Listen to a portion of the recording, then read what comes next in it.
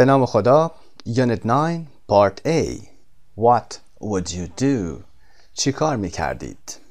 در Unit 9 در قسمت grammar if plus past would plus base form second conditional. grammar این درس ادامه درس جمله های شرطی هست. شرطی نوع اول رو کار کردیم. در این درس شرطی نوع دوم second conditional رو یاد میگیریم. در vocab animals با واژه های مربوط به animals اسامی حیوانات آشنا میشیم و pronunciation که word stress هست، استرس در جمله یا کلمات رو با هم کار خواهیم کرد. در قسمت حبابی what would you do if you saw a bear و پاسخ I would run away و یا I'd run away. اگر یک خرس میدیدی چی کار میکردی؟ فرار میکردم. Reading and speaking. Read the quiz questions and answers. Complete each question with an animal from the list. Bee, bull, dog, jellyfish, shark, snake.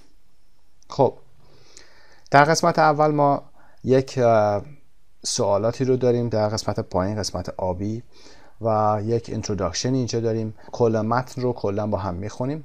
We read the text together and then we have to answer the questions, okay, in blue part at the bottom of the page with the words from the list.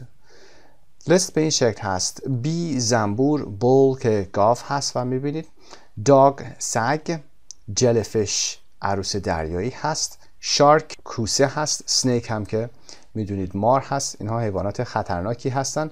میخوایم در متن اینها رو به کار ببریم و با ساختار second conditional یعنی شرطی نوع دوم میخوایم بگیم اگر به عنوان مثال یک زنبور میدیدی چی کار میکردی؟ اگر یک ماری شما رو نیش میزد چی کار میکردی؟ به این شکل. قسمت های B, C, D, E پشت هم اینها رو میخونیم و بعد از متن یا در حین متن این کارها رو باید انجام بدیم. B. Look at the highlighted verbs and verb phrases. Would a partner try to guess their meaning from the context? کلماتی که هایلایت شدن یا فریز هایی که هایلایت شدن رو نگاه بکنید با یه دوستتون یا تنهایی. سعی کنید که از توی بافت بتونید به معنای اون کلمه پی ببرید و یا اینکه بعد با دیکشنری چک کنید که ما با همین کار رو انجام میدیم. Part C. Read the quiz again and circle your answers A, B or C. در قسمت C هم کویز رو دوباره باید بخونیم و بعد پاسخ ها رو بیایم سرکل بکنیم. A, B, C سه تا گزینه هست داده. در قسمت D. Communication. Would you know what to do? A. Page 104, B. Page 108, C. Page 110. Read the answers to one section and tell the others. Did you all choose the right answers? خب این کار رو میتونید به بحث کمیونیکیشن بکشونید و بیایید با هم انجام بدید. حالا 3 نفر 4 نفر اگر باشید میتونید این کار رو انجام بدید. اگر تنها هم هستید این کار کافی هست که قسمت کمیونیکیشن رو ببینید که اون قسمت کمیونیکیشن رو هم حتما با هم کار میکنیم و پاسخ رو براتون خواهم خوند. در قسمت ای هم که Have you ever been in any of these situations? What did you do? خب وقتی که این کار رو انجام دادین تمام شد برگردید و قسمت ای رو خودتون پاسخ بدید. بریم سراغ متن. Would you know what to do? میدونستید چی کار باید بکنید؟ What to do. بعد از what to do آوردیم infinitive. Would you know میدونستید. We all love seeing animals on TV and in zoos. But some animals can be dangerous. If you met one in real life, would you know the right thing to do?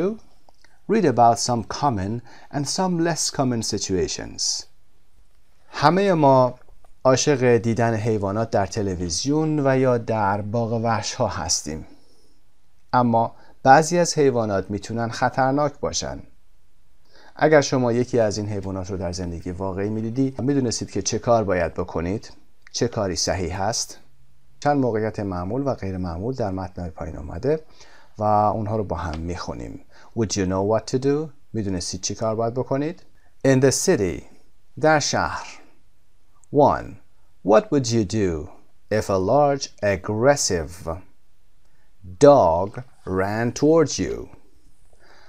چی کار میکردید اگر یه سگ بزرگ مهاجم به سمت شما میدوید؟ خب نکته رو همینجا بگیم خدمت شما. What would you do؟ چی کار میکردید؟ قسمت دوم شرط هست. قسمت اولش If a large aggressive dog ran towards you. قسمت اول شرطمون هست. اگر یک سگ بزرگ به سمت شما حمله میکرد. فعل در زمان گذشته هست. ran. toward یعنی به طرف. toward. بریتیشش towards هست یعنی اس در انتها میگیره.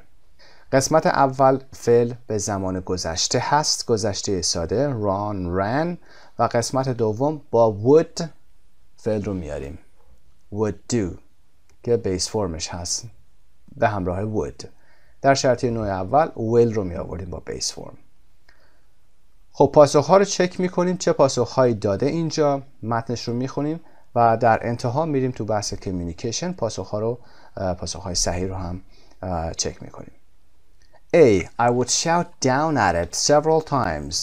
چندین بار several times. چندین بار روش فریاد می‌کشیدم. down. shout فریاد کشیدن. I would shout فریاد میکشیدم. I would shout down یعنی بشین به این شکل. sit down یا down. و shout at اینم به این شکل یاد بگیرید. حرف اضافه shout at فریاد کشیدن بر سر کسی. For example, the boy shouted at his sister. پسر روی خواهرش داد کشید. B. I would put my hands in my pockets and walk slowly backward. من دستامو میذاشتم توی جیبم و به آرامی به سمت backward به سمت عقب حرکت میکردم یا راه میرفتم. I would put my hands دستامو in my pockets توی جیبام میذاشتم و walk slowly backward. slowly قید هست. backward or forward. forward به سمت جلو هست. در فوتبال شنیدید حتما فوروردی که میگیم.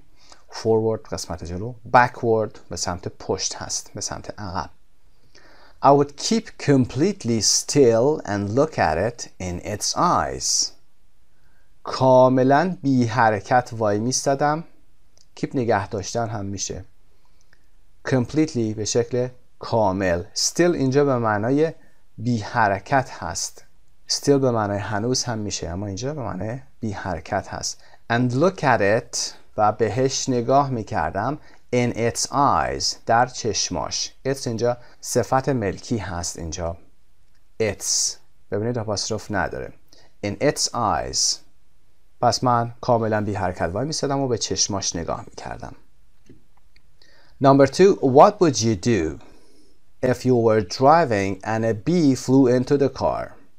چی کار میکردید اگر شما داشتی رانندگی میکردی و یک زنبور پرواز میکرد میومد داخل ماشین؟ ساختارش What would you do قسمت دوم هست. خب اینجا در اول آورده If you were driving داشتی رانندگی میکردی and a bee قسمت دوم فعل fly flew پرواز میکرد میومد داخل ماشین. پاسخها I would open all the windows and wait for it to fly out. تمام پنجره ها رو باز میکردم و منتظرش میموندم تا به بیرون پرواز کنه یعنی بره بیرون. B. I would try to kill it with a map or a newspaper. سعی میکردم اونو با یک نقشه یا روزنامه بکشم. I would try to kill it اونو بکشم with a map or a newspaper. I would wave my hand to make it go out. دستامو تکون میدادم تا مجبورش کنم بره بیرون. To make it go out. وبسایت مجموعه زبان ایرانی. In the country در روستا. What would you do if a poisonous snake bit you on the leg? چی کار میکردید اگر یک مار سمی پای شما رو نیش میزد؟ If a poisonous صفت هست. poison اسم هست. سم poisonous OUS گرفته علامت صفتیشه. poisonous سمی. poisonous snake bit you. bit فعل bite هست. B-I-T-E bite گذشتش bit. bit you on the leg, bit you on the hand, bit you on the arm. خب دست شما رو یا پای شما رو که اینجا پای شما رو نیش میزد چی کار میکردید؟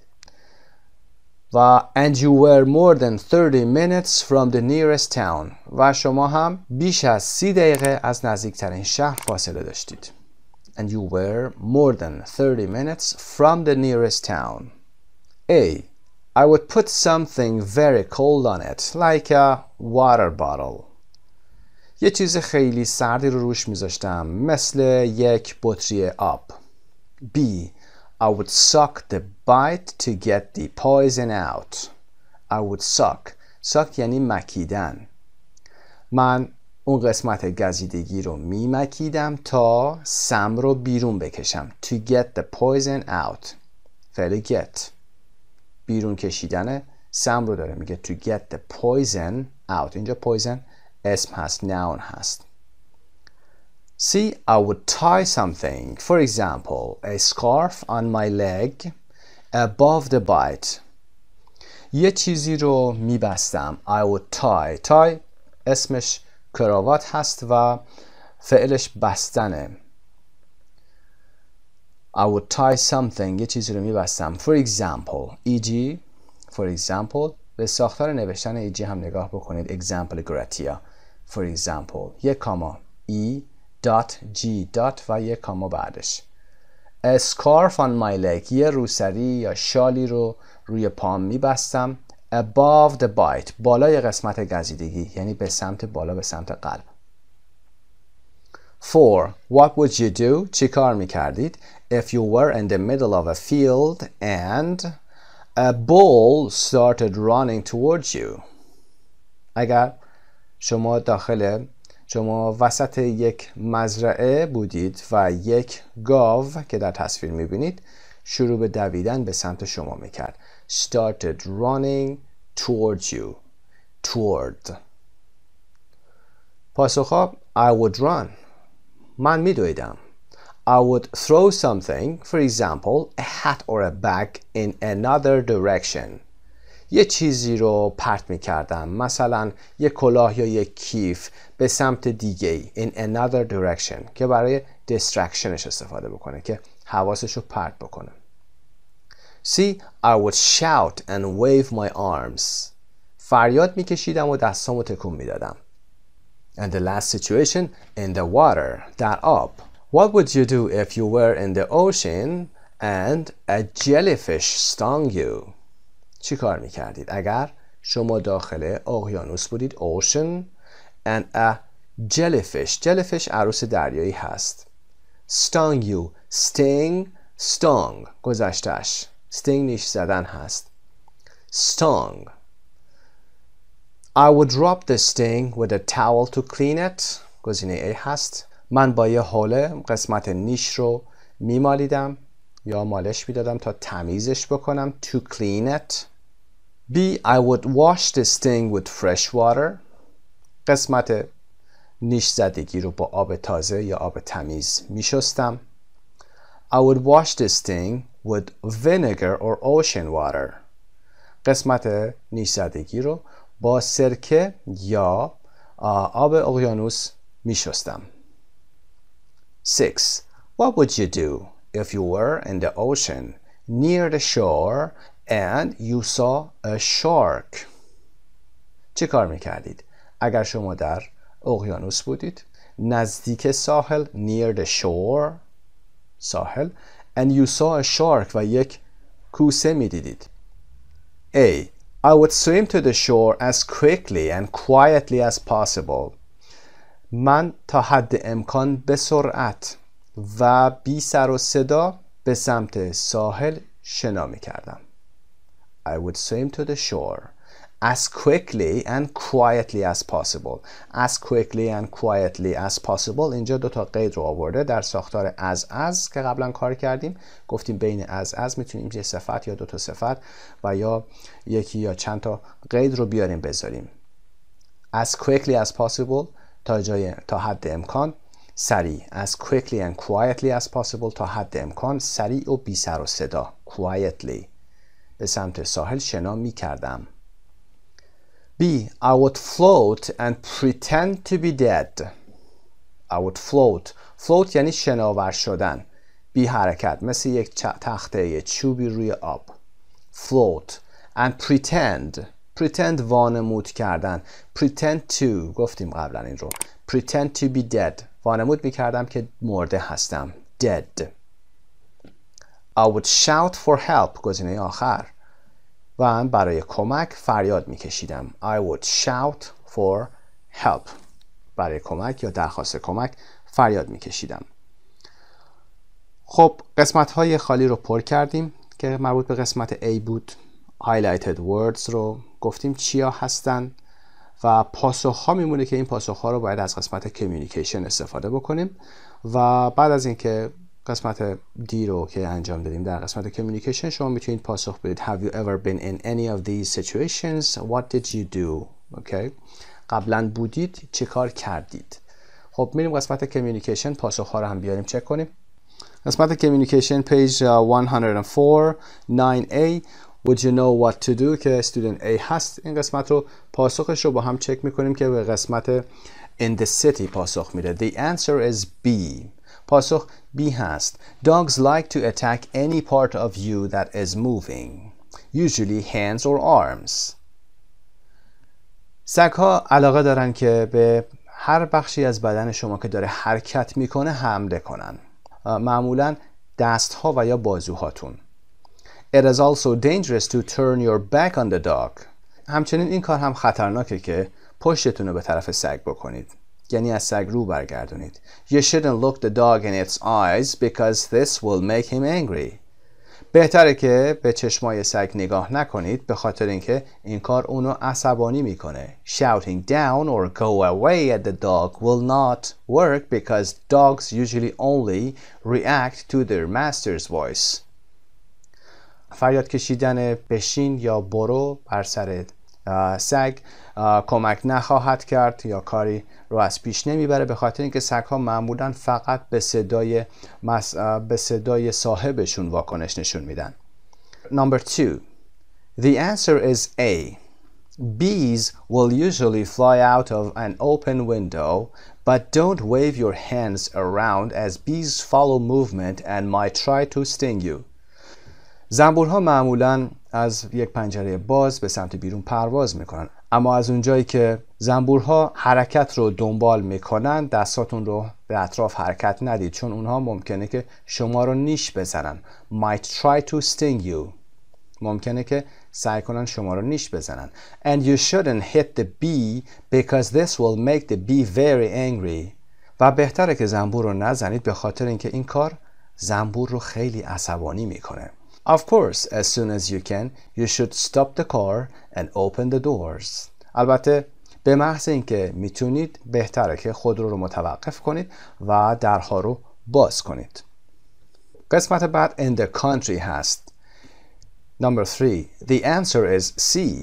If you tie a bandage or a piece of material above the bite, this will stop the poison from getting to your heart too quickly.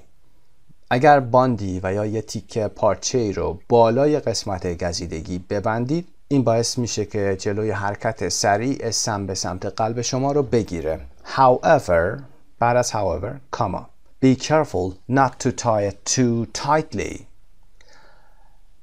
اگرچه دقت کنید که این رو خیلی محکم نبندید. Tight محکم، too tightly خیلی محکم، اینم قید هست.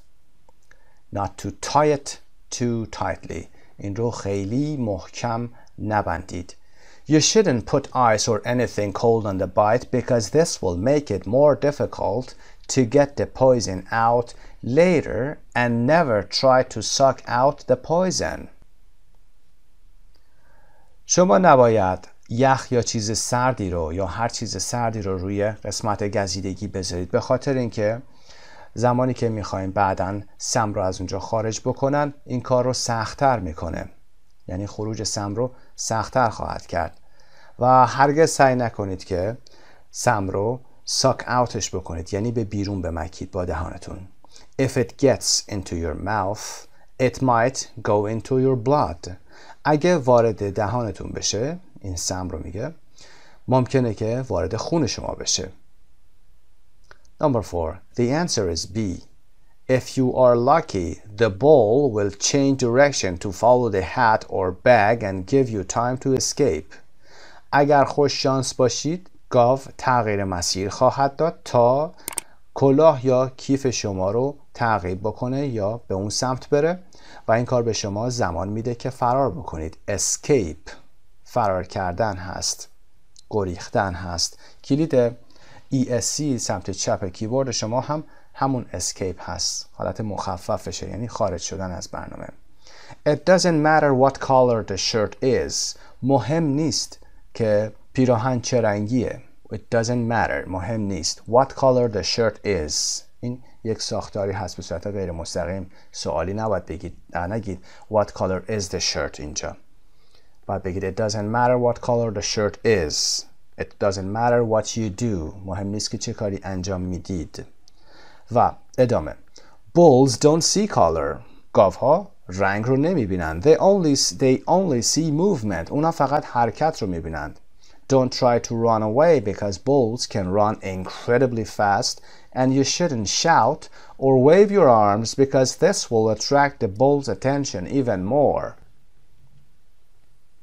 سعی نکنید که فرار کنید به خاطر اینکه گاوها میتونن با سرعت باور نکردنی سریع بدوئن و بهتره که فریاد نکشید و دستاتون رو هم حرکت ندید به خاطر اینکه و این حتی توجه بیشتر گاو رو به خودش جلب میکنه.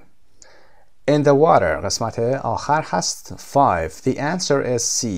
If a jellyfish stings you, you should clean the sting with vinegar because this stops the poison. اگر یک عروس دریایی شما رو نیش بزنه باید یا بهتره که اون قسمت گزیدگی رو با سرکه تمیز بکنید به خاطر اینکه این کار جلوی سم رو میگیره.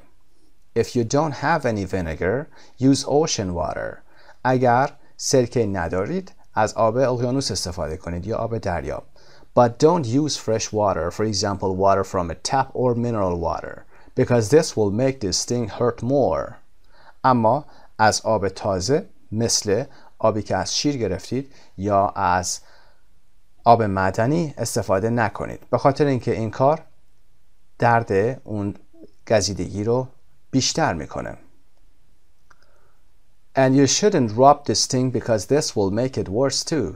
و behtere که قسمت گزیدگی رو نمالید به خاطر اینکه این کار درد رو بیشتر میکنه. After you have washed the sting, you should clean off any bits of tentacles that are on your skin. بعد از اینکه قسمت گزیدگی رو تمیز کردید, after you have washed, یعنی کارتون تمام شد. You should clean off any bits of tentacles. بهتره یا اینکه باید clean off بکنی، یعنی هر چی که هست رو remove بکنی، برداری. Any bits of، هر تکه، هر قطعه of tentacles. Tentacles بازوهای عروس دریایی هست یا octopus هست، اینا که بازو دارن به این شکل. Tentacles that are on your skin که روی پوستتون هست رو این قسمت ها رو بردارید. And take a painkiller و یک قرص مسکن بخورید. قبلا گفتیم قرص مسکن رو میگیم painkiller like acetaminophen or ibuprofen. اینا به این شکل هستن. و اینکه take a painkiller، قرص خوردن رو با take میگیم، eat نمیگیم. و number 6, the answer is A. If you are near the shore and the shark is not too close, you can probably swim to the shore without attracting its attention. اگر شما نزدیک ساحل هستید و کوسه هم خیلی نزدیک نیست، میتونید احتمالاً به ساحل بدون جلب توجه اون شنا کنید. For this reason, it is important to swim smoothly and not splash or make sudden movements. برای این کار مهمه که smoothly با آرامی شنا کنید. And not splash و آب رو نپاشید به اطراف. Or make sudden movements و یا حرکات ناگهانی رو تولید نکنید. Keeping still is dangerous because if the shark swims in your direction, it will see you and it will attack you. بی حرکت موندن خطرناکه به خاطر اینکه اگر کوسه به سمت شما شنا کنه، شما رو خواهد دید و به شما حمله خواهد کرد. Don't shout because shouting will provoke the shark and it will attack you. فریاد نکشید به خاطر اینکه این کار کوسه رو تحریک میکنه و به شما حمله خواهد کرد. خب پاسخ‌ها رو به همه سوالات دادیم. یک نگاهی به پاسخ‌ها داشته باشید با نگاه شرطی ها، شرطی نوع اول، شرطی نوع دوم و کلماتی که کلمات جدید بود مثل tentacles و کلمات دیگه، و اینکه حتما پاسخ این سوالات رو تمرین کنید با اون سوال ها. سوال رو بگید، پاسخ رو به صورت ریدینگ و بعد سپیکینگ بذارید برای خودتون و بخشی از سپیکینگ خودتون بدونید این رو بگید که به صورت اطلاعات عمومی هم یاد بگیرید، سپیکینگتون هم قوی میشه. If plus past, would plus base form. Look at question 1 to 6 again. Are they about a past situation or an imagined future situation? What tense is the verb after if? به سوالات 1 تا 6 نگاه بکنید، ببینید که این موقعیت ها در مورد گذشته هست و یا در مورد یک موقعیت تخیلی در آینده. They are about an imagined future situation. Okay? اینا تصور هست، خیالی هست، غیر واقعی هستن اینها و در مورد گذشته نیست. اگر اتفاقی بخواد بیفته در آینده هست، به این شکل میگیم. What tense is the verb after if? چه زمانی هست؟ Simple past. بعد از قسمت if ما افعالمون به صورت گذشته ساده هست. و اما part B page 142 grammar bank 9A مراجعه بکنید. second conditional رو اونجا تدریسش صورت گرفته و توضیحات کامل داده شده و اونجا حتما تمرین های صفحه مجاور رو انجام بدید و بعد برگردید به قسمت C رو با هم انجام بدیم. Complete the sentences so that they are true for you. Compare with a partner. جمله ها رو به شکل حقیقی در مورد خودتون پر بکنید. Compare with a partner. اگر پارتنری دارید با دوستتون مقایسه هم بکنید. Number 1. If I had 5 extra hours every week. اگه من 5 ساعت اضافه هر هفته داشتم، خب بعدش باید بگید چه کار میکردید. What would you do? چی کار میکردید؟ For example, for myself, if I had 5 extra hours every week, I would start learning another language. 2. I would be very happy if. خوشحال می شدم اگه. I would be very happy if, for example, you stayed. اگر شما می موندید من بیشتر خوشحال می شدم. Number 3. If I could live anywhere in the world. اگر هر کجای دنیا می تونستم زندگی بکنم. For example, I would live in اسم اون کشوری که می خواهید رو میگید. Number 4. I would learn English more quickly if. من انگلیسی رو سریعتر یاد می گرفتم اگه. For example, if I had more time. Number 5. If I won a lot of money in the lottery. اگر من در لاتاری پول خیلی زیادی برنده می شدم. If I won. won رو در درس قبل در قسمت وکب کار کردیم. برنده شدن هست. won برنده شدن. خب که گذشته win هست. اگر پول زیادی در لاتاری برنده می شدم چیکار می کردم؟ For example میتونید آپشن خودتون بگید. I would help poor people or I would for example go to America. خب میریم قسمت بعد 3 vocabulary animals. در قسمت vocabulary bank صفحه 161 در مورد اسامی حیوانات صحبت شده اونجا. مراجعه بفرمایید و میتونید به فایل صوتی 418 گوش کنید. Listen, which animals can you hear? صدای کدومی که از حیوانات رو میتونید بشنوید. Stress in words that are similar in other languages. بعضی کلمات در بسیاری از زبان‌ها میبینید که مشترک هستن، یعنی در زبان ما هم هستن، در زبان انگلیسی هم هستن. Some words in English, for example, for animals are similar to the same words in other languages, but the stress is often in a different place. بعضی کلمات مثل کروکودیل که ما میگیم و کراکودایل مشابه هستن، اما استرسشون در قسمت‌های متفاوتی قرار میگیره. Look at the animal words below. Can you remember which syllable is stressed? Underline it. خب ما باید اینجا کلمات رو ببینیم. این کلمات رو حتما میشناسید. Camel, crocodile, dolphin, elephant, giraffe و یا giraffe. kangaroo, lion, mosquito. خب این کلمات ببینیم استرسشون کجا قرار میگیره. camel on the first syllable. camel قسمت ک. crocodile first syllable cra. dolphin قسمت اول. elephant قسمت اول. giraffe که زرافه هست قسمت دوم. giraffe US هست و giraffe بریتیش هست. kangaroo قسمت آخر. kangaroo. lion قسمت اول. mosquito که قسمت دوم هست و به معنای پشه هست.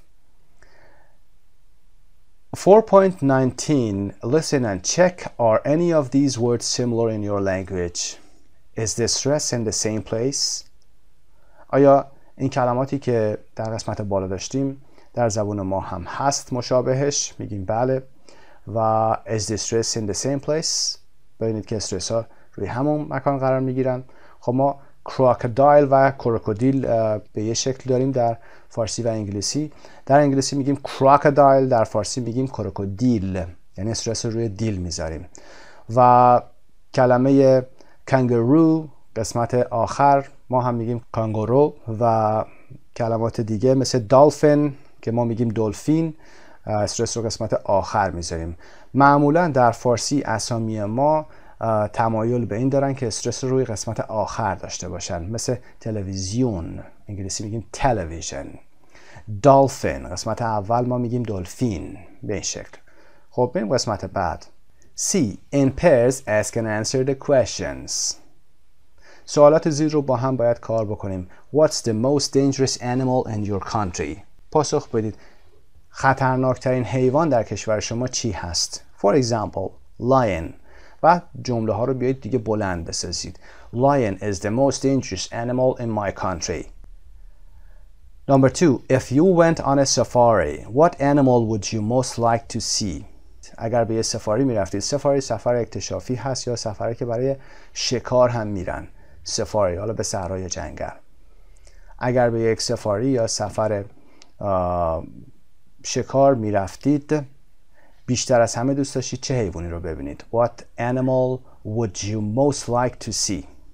For example, I would like to see, for example, lions or leopards. شیر یا پلنگا رو میخوام ببینم.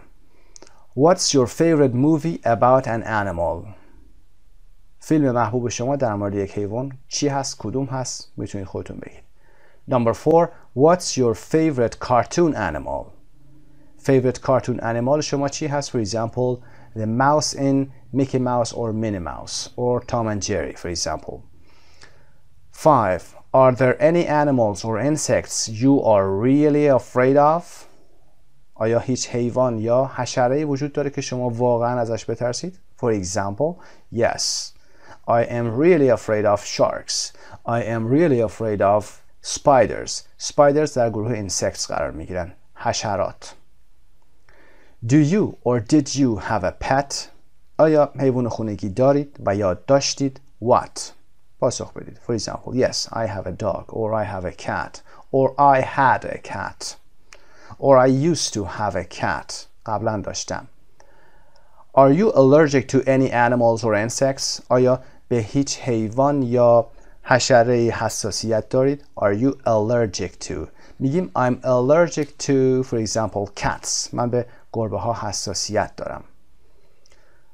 If you could be an animal, which animal would you like to be?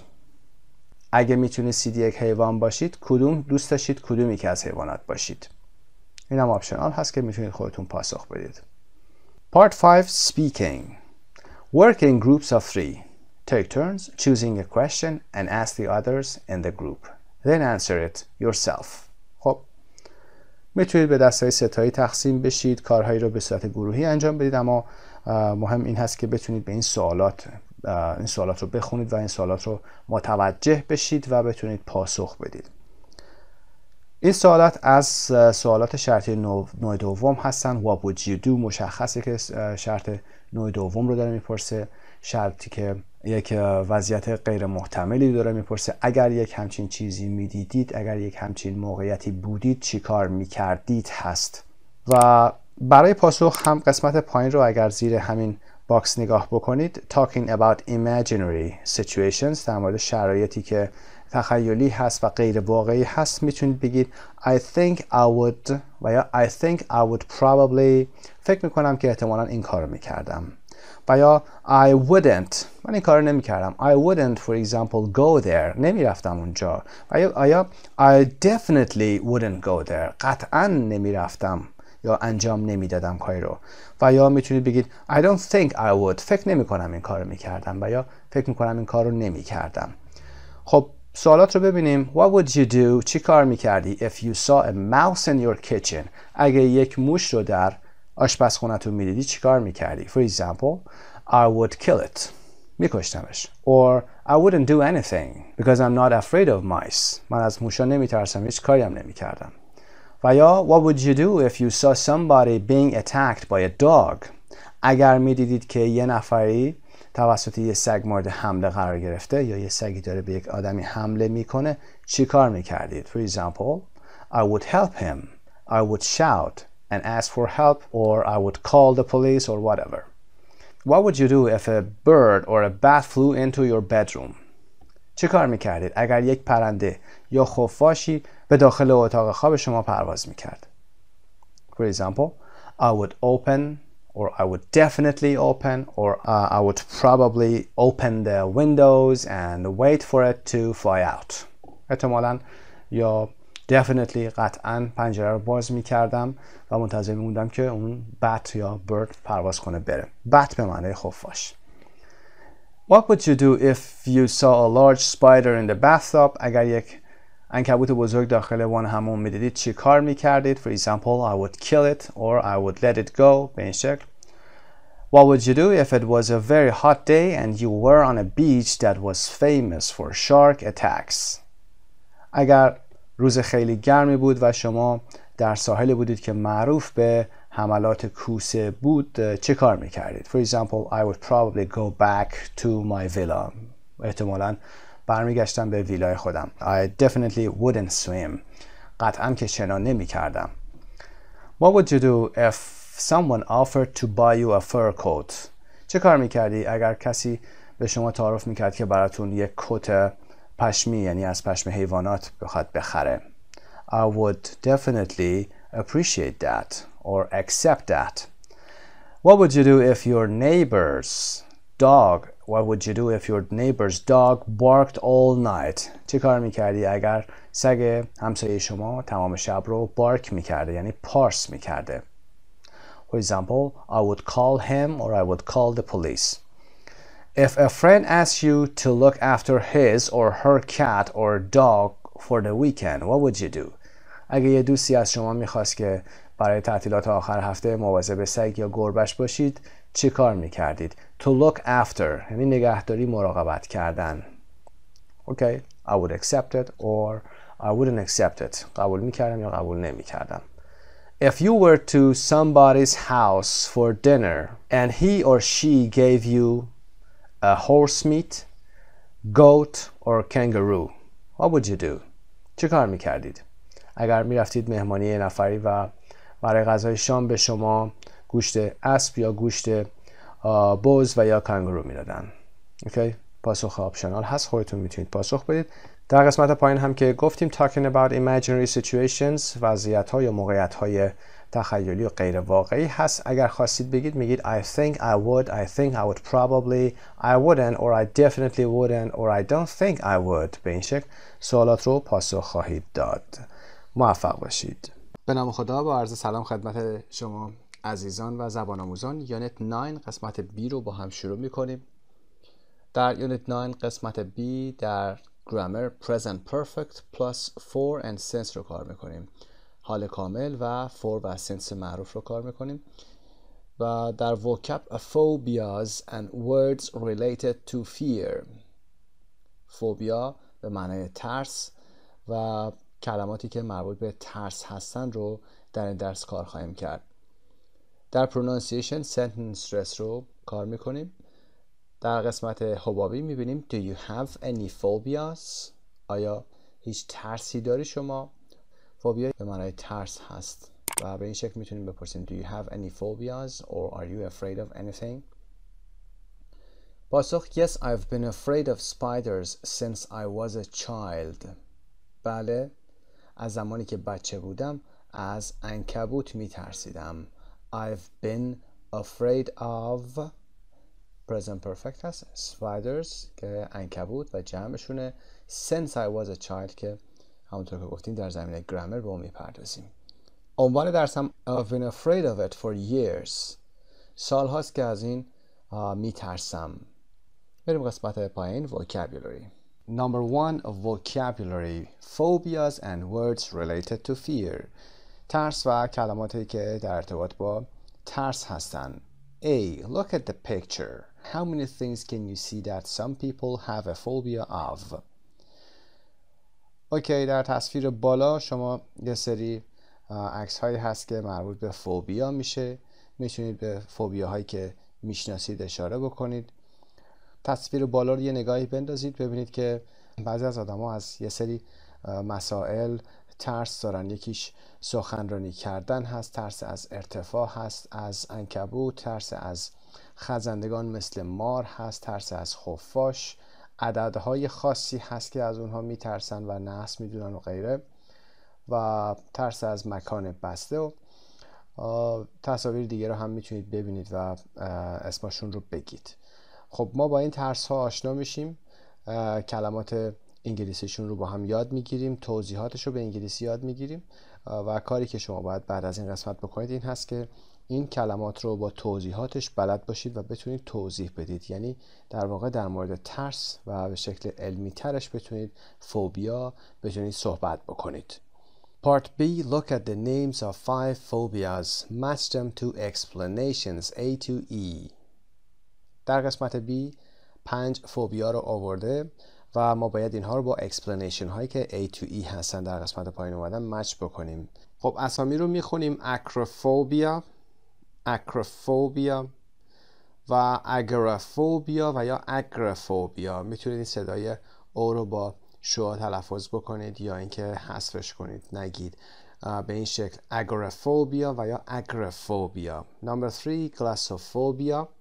Number 4 claustrophobia و 5 arachnophobia.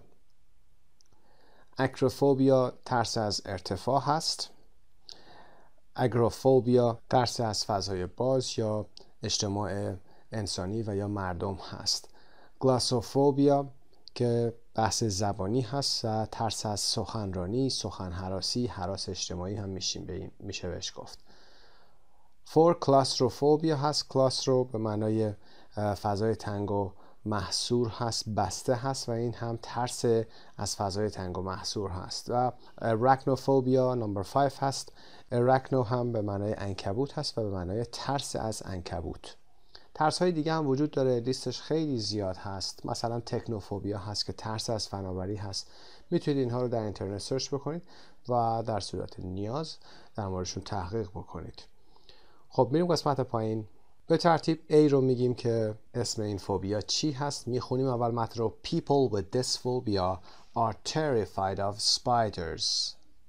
Rupert Grint, the actor who played Ron Weasley in the Harry Potter movies, has this phobia and so does his character Ron. خب آدمایی که با این فوبیا هستن از عنکبوت میترسن. People with this phobia به این شکل میتونید بگید و میگید are terrified of. حرف اضافه داره terrified. are terrified of or afraid of spiders. از عنکبوت میترسن. terrified یعنی وحشت زده شدن، خیلی میترسن. و رابرت گرینت رو که the actor هست who played، هنرپیشه‌ای که این نقش رو بازی کرده، نقش ران ویزلی در فیلم های هری پاتر، has this phobia، این ترس رو داره. I have this phobia and so does his character Ron. so does his character Ron یعنی شخصیت فیلمش که ران هست هم همین فوبیا رو داره. and so does his character and so do I من هم دارم به این شکل and so does he اون آقا هم داره. خب A با 5 مچ میشه arachnophobia. arachno یک کلمه گریک هست، یونانی هست، به معنای spider. arachno. B. This phobia can have a severe effect on sufferers' lives. These people are frightened of being in open and public spaces like stores and busy streets. They often feel panic when they go out and only feel safe at home. این ترس میتونه اثر شدیدی بر زندگی فردی که از این بیماری رنج میبره بذاره. This phobia can have a severe effect. Severe effect یعنی تأثیر شدید، تأثیر خیلی زیاد و بد. Effect با E اسم هست. Affect با A verb هست. پس یادتون باشه severe effect داشته باشید، با E بذارید. On sufferer خود فعل suffer یعنی متحمل شدن و یا در رنج بودن اگر بیماری باشه. sufferer کسی هست که از این بیماری در رنج هست. sufferers lives زندگی هاشون و اس هم که میدونید بعدش آپاستروفی گذاشته مالکیت رو داره نشون میده. These people are frightened of being in open and public spaces. این مردم، این آدم ها از اینکه در مکانهای باز و یا عمومی قرار بگیرن یا فضاهای عمومی قرار بگیرن، فضایی مثل فروشگاه ها و خیابان های شلوغ میترسند. They often feel panic. panic یعنی هراس داشتن. اونا اغلب احساس هراس پیدا میکنن وقتی که بیرون میرن و فقط وقتی که در خونه هستن احساس آرامش دارن. And only feel safe at home. و فقط احساس سیف رو در خونه دارن. خب این فوبیا نمبر 2 هست. اگروفوبیا، ترس از فضای باز هست. اگرو این هم از کلمه، این هم از زبان یونانی هست، گریک هست، به معنای gathering place. اگروفوبیا. اگرو gathering place هست، مکانهای جمع شدن و جایی که اجتماعات جمع می شدن. و C. People with this phobia are afraid of being in closed spaces like elevators or traveling on the subway. This phobia can make life very difficult for people who live and work in cities. کسانی که این نوع فوبیا رو دارن از بودن در فضاهای بسته‌ای مثل آسانسور یا سفر در مترو هراس دارند. This phobia can make life very difficult. این ترس میتونه زندگی رو خیلی مشکل بسازه برای کسانی for people who برای کسانی که live and work in cities در شهرها زندگی میکنند و کار میکنند. خب C فوبیاش نمبر 4 هست. کلاستروفوبیا یعنی ترس از فضای تنگ و محصور یا بسته. و اما D. People who suffer from this phobia are scared of heights and they get very nervous if they have to go up high, for example, on a ski lift or if they are on a balcony on the 20th floor. کسانی که از این نوع فوبیا رنج میبرند suffer from از این نوع فوبیا رنج میبرند are scared of heights از ارتفاعات میترسند و they get very nervous خیلی عصبی میشن if they have to go up high اگر باید به سمت بالا برن یا در ارتفاع باید برن خیلی میترسن و خیلی عصبی میشن. به عنوان مثال on a ski lift. ski lift همین دستگاه تلکابینی هست که نیمکت های کوچیکی هست که روش اسکی باز ها میشینن و به سمت بالای پیست میرن.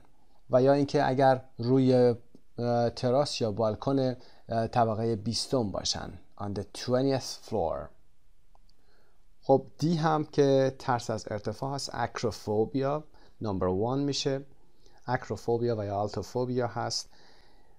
میریم قسمت بعد. E. People with this phobia suffer from a fear of public speaking. They get very nervous if they have to speak in front of other people. For example, at work or in class or at a conference. The actor Harrison Ford has been afraid of public speaking all his life. He even gets nervous when a character in a movie he is making has to make a speech. افرادی که این نوع ترس رو دارن از سخنرانی در جمع در هراس هستن یا میترسن. They get very nervous. اونها خیلی عصبی میشن if they have to speak in front of other people. اگر قرار باشه که در برابر دیگران صحبت بکنن خیلی عصبی میشن. به عنوان مثال سر کار یا در کلاس یا در یک کنفرانس. The actor Harrison Ford has been afraid of public speaking all his life. هریسون فورد هنرپیشه همه زندگیش از صحبت کردن در جمع در هراس بوده. Has been afraid of public speaking all his life. تمام طول عمرش رو. این ساختار حال کامل به کار برده اینجا. یعنی تمام زندگیش رو در ترس و هراس بوده، پس هنوز هم زنده است در این زمانی که این متن داره گفته میشه. اون حتی وقتی که شخصیت خودش، شخصیتی که داره بازی میکنه در فیلم قرار صحبت بکنه هم عصبی میشه. He even gets nervous when a character in a movie he is making. یعنی شخصیتی که این داره جای اون، یعنی هریسون فورد داره جاش بازی میکنه has to make a speech. اون باید بیاد سخنرانی بکنه. در ایفای نقش خودش هم اونجا عصبی میشه. خب ای هم که 3 هست گلاسوفوبیا. گلاسو به معنای تانگ هست، زبان در زبان یونانی، و فوبو هم که فیر هست. گلاسوفوبیا یعنی ترس از صحبت یا سخنرانی در جمع هست. خب یه دور مرور میکنیم. A5 هست، B2، C4، D1، E3. وبسایت مجموعه زبان ایرانیان. Part C, read the explanations again. Find in the texts. Number 1, the noun made from the adjective afraid. Number 2, one adjective that means very afraid. Number 3, 2 synonyms for afraid. خب مجددا متن رو یه نگاهی بهش بندازید و در متن این کلمات رو پیدا بکنید. اسمی که the noun made from the adjective afraid، اسمی که از صفت afraid ساخته میشه. fear این حالا در قسمت E میتونید fear رو پیدا بکنید. F-E-A-R. One adjective that means very afraid، یه صفتی که به معنای خیلی ترسیده میشه، وحشت زده میشه. Terrified این A میتونید پیداش بکنید. Number 3, 2 synonyms for afraid. 2 تا مترادف برای afraid. Frightened در قسمت B و scared در قسمت D میتونید پیداش بکنید. Part 2, listening and speaking. Listen to 3 people talking about their phobias. Answer question 1 for each person. Number 1, what is he or she afraid of? اون از چی میترسه؟ Number 2, when did it start? این کی شروع شد؟ Number 3, how does it affect his or her life? این ترس چطوری زندگی اون فرد رو تحت تاثیر قرار میده؟ affect تحت تاثیر قرار دادن هست. verb هم هست. خب به فایل صوتی 420 که همراه بسته اومده گوش بکنید و بعد بیایید این قسمت ها رو با هم انجام میدیم. در مصاحبه اینترویور و 3 نفری که باشون مصاحبه میشه متنی رو دارن. 420 پیج 124 میتونید ملاحظه بفرمایید. اینترویور و صحبت رو شروع میکنه. Do you have any phobias؟ آیا هیچ ترسی دارید؟ و A پاسخ میده Yes I'm terrified of bats. من از خفاشا میترسم. و Really how long have you had the phobia؟ واقعا این ترس رو چقدر داشتی؟ چه مدتیه که این ترس رو شما داری؟ How long have you had the phobia؟ present perfect هست، داره میگه که از چه زمانی تا الان شما این ترس رو با خودت داری. و A پاسخ میده I've had it for about 40 years. I've had it for about 40 years. من تقریبا 40 ساله که این ترس رو دارم. Since I was 12 years old.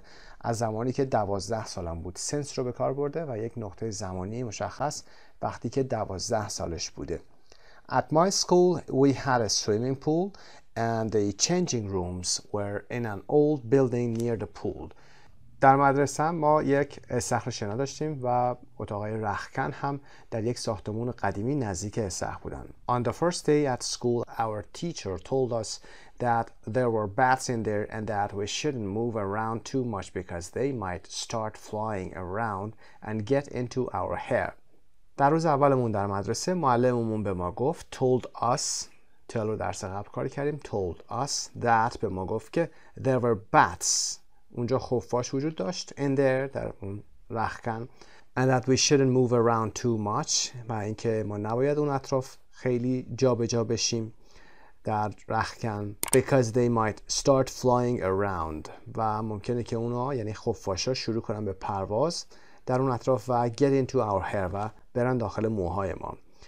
She also said we shouldn't turn the lights on. اون همچنین به ما گفتش که ما نباید لامپا رو روشن بکنیم because this would wake up the bats، به خاطر اینکه این کار هم خفاشا رو بیدار میکنه. We had to change as quickly and quietly as possible. ما مجبور بودیم که we had to، بایستی در گذشته، we had to change، تا حد امکان با سرعت و بدون سر و صدا لباسامون رو باید عوض میکردیم. Did a bat ever fly into your hair? آیا هیچ وقت هیچ خفاشی وارد موهات شد؟ No, nothing ever happened, but I was terrified just at the thought of it. نه، هیچ وقت اتفاقی نیفتاد، اما من حتی از فکر به این قضیه هم وحشت زده بودم. Does it affect your life at all? آیا این زندگیتون رو تحت تاثیر قرار میده؟ Yes, I often feel very nervous or start to panic if I'm outside when it's beginning to get dark, which is when bats appear. بله، وقتی که من بیرون هستم و هوا داره تاریک میشه، داره شروع به تاریک شدن میکنه، it is beginning to get dark، اغلب احساس عصبی میکنم یا شروع به اون ترس میکنم، اون پنیک همون وحشت زدگی هست، به خاطر اینکه زمانی هست که خفاشا پیداشون میشه.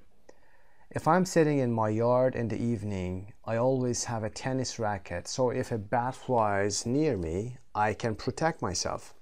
اگه موقع عصر من توی حیاتم یا توی باغم نشسته باشم، if I'm sitting، همیشه یک راکت تنیس رو با خودم حمل میکنم یا دارم، تا اینکه اگر یه وقتی یک خفاش به سمت من پرواز بکنه میتونم از خودم مراقبت بکنم. And I can't watch a TV documentary about bats or even look at them in photos. و حتی نمیتونم مستندهای تلویزیونی رو در مورد خفاشا نگاه بکنم و حتی به عکساشون هم نمیتونم نگاه بکنم. Do you have any phobias? مصاحبه دوم هست. شما هیچ ترسی دارید؟ Yes, I get very bad claustrophobia. بله، کلاستروفوبیا خیلی بدی میگیرم، یعنی ترس از فضای بسته. How long have you had the phobia? چه مدت این ترس رو شما داشتید؟ یعنی از کی شروع شده تا الان؟ چه مدت شما داشتید؟ Present perfect. It just started one morning about 10 years ago. این قضیه یه روز صبح تقریبا 10 سال پیش شروع شد.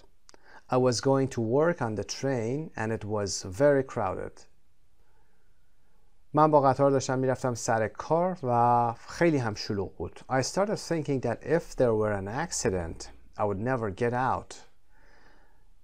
شروع به این فکر کردم که اگر حادثه‌ای به وجود می اومد، یعنی تصادفی به وجود می اومد یا اتفاقی به وجود می اومد در قطار، هیچ وقت من نمیتونستم از اونجا خارج بشم. I had a panic attack and I sort of felt my heart beating very quickly. I had to get off the train. من دچار حمله وحشت زدگی یا حمله هراس شدم و I sort of felt my heart beating. یه جورایی احساس می کردم که قلبم داره به سرعت میزنه. Beating very quickly. I had to get off the train. مجبور شدم که از قطار پیاده شم یا مجبور بودم که از قطار پیاده بشم. Get off the train. How does your phobia affect your life? فوبیای شما یا ترس شما چطور زندگی شما رو تحت تاثیر قرار میده؟ Affect your life با A دقت داشته باشید. Well, I can't travel on crowded trains. خب من نمیتونم با قطارهایی که شلوغ هستن سفر کنم. I never ever travel on the subway. من هیچ وقت از مترو استفاده نمی کنم برای سفرهام. Because my worst nightmare would be، به خاطر اینکه بدترین کابوس من میتونه این باشه. Nightmare، کابوس. If the train stopped in the tunnel، بدترین کابوس من میتونه این باشه که اگه قطار توی تونل متوقف بشه. I also try to avoid elevators. من همچنین از آسانسور هم اجتناب میکنم. What else؟ دیگه چی؟ Oh yes, if I'm flying, I have to have an aisle seat. اگه دارم پرواز میکنم یا با پرواز دارم به جایی میرم، باید صندلی های وسط رو داشته باشم، یعنی صندلی هایی که در کنار راهرو قرار میگیره. aisle seat، تلفظش رو دقت داشته باشید. aisle. I can't sit by the window. من نمیتونم کنار پنجره بشینم.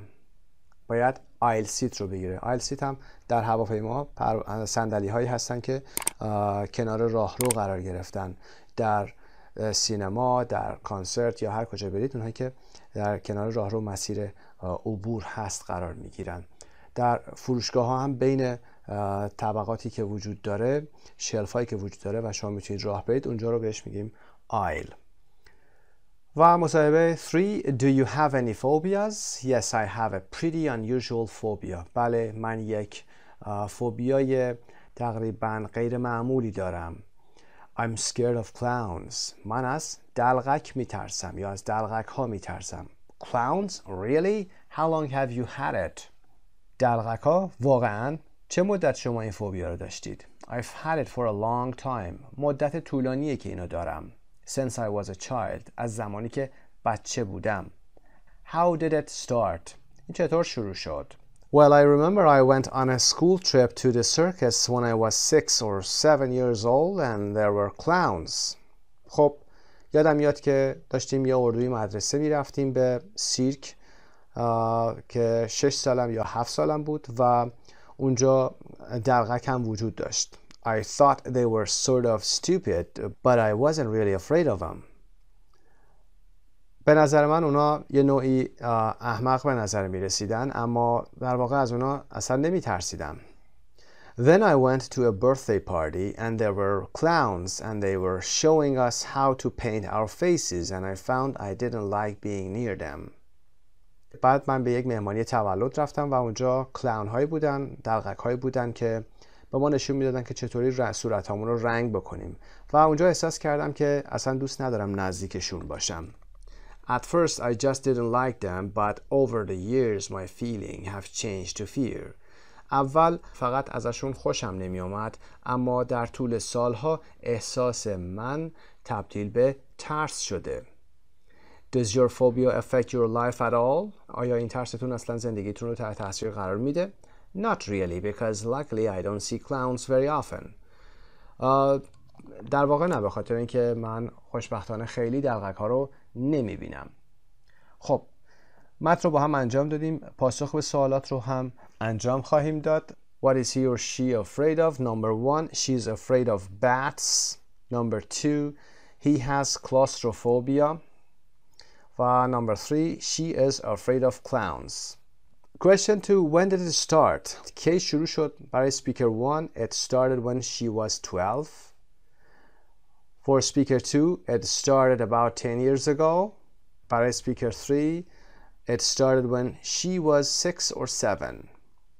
Number 3, how does it affect his or her life? For speaker 1, she's nervous if she is outside when it gets dark. She can't look at pictures of bats or watch TV documentaries about bats. Number 2, he can't go on crowded trains. He never uses the subway and he needs an aisle seat on a plane.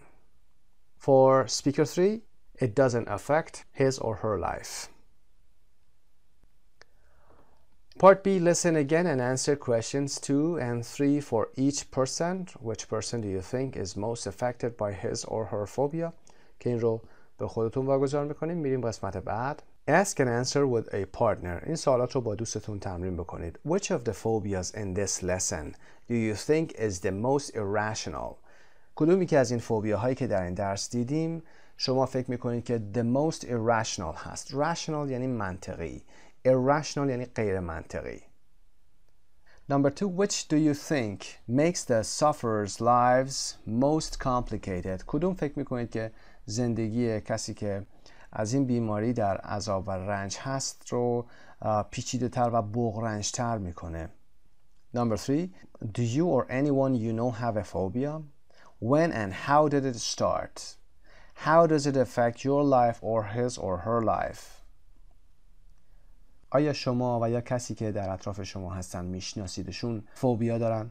این فوبیا از کی شروع شد و این چطور زندگی شما یا زندگی اون فرد رو تحت تاثیر قرار میده.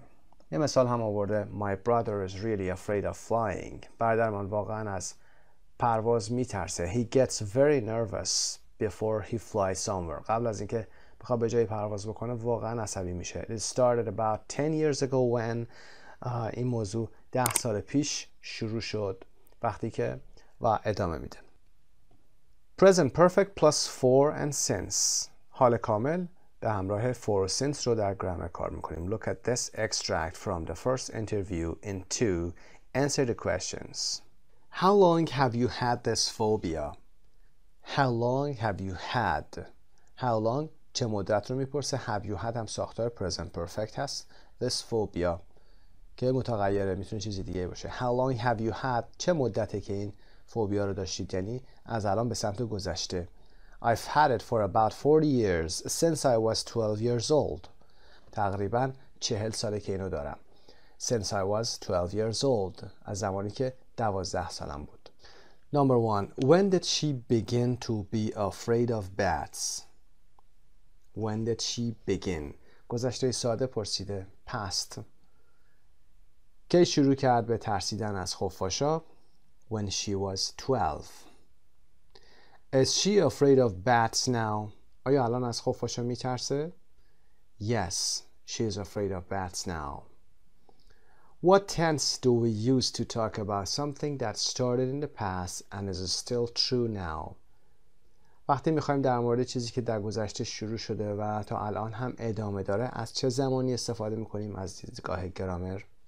The present perfect. 4. Complete the rule with for or since. قانونی که در پایین اومده قانون گرامری رو با for و یا since پر بکنیم. Use for with a period of time. for رو با دوره زمانی میاریم. For about 20 years یا 40 years. For 2 years. یه دوره زمانی با for میاد. و use since with a point in time. یک نقطه در زمان روی نمودار زمان اگر رو بخوایم مثال بزنیم اون میشه نقطه زمانی یا point in time. since رو با point in time میاریم. به عنوان مثال since I was 12 years old. یک نقطه در روی نمودار زمان هست. grammar bank مراجعه بفرمایید. ساختار present perfect رو اونجا توضیح میدیم با for و since و تمرین هم حتما انجام بدید. C422 listen and say the phrases with for or since. به فایل صوتی 422 لطفاً گوش بکنید و بعد از اینکه عبارت اول گفته میشه شما باید بتونید از for و یا since استفاده بکنید. به عنوان مثالی که آورده 1984 1984 هست. خب این چون نقطه زمانی هست point in time هست باید since براش بیارید. نمیتونید بگید for 1984. Since 1984 از سال 1984. به فایل صوتی لطفاً گوش بکنید. بعد از پاز حتما since و for رو به کار ببرید. بعد از اینکه این کار رو انجام دادید با همین تمرین رو انجام خواهیم داد. Number 2 5 months 5 ماه یه دوره زمانی هست. period of time هست. So we say for 5 months. For 5 months. Number 3 weeks این هم یک period of time هست. یک دوره زمانی هست. For 3 weeks. Number 4 last week یک نقطه زمانی هست. Point in time هست.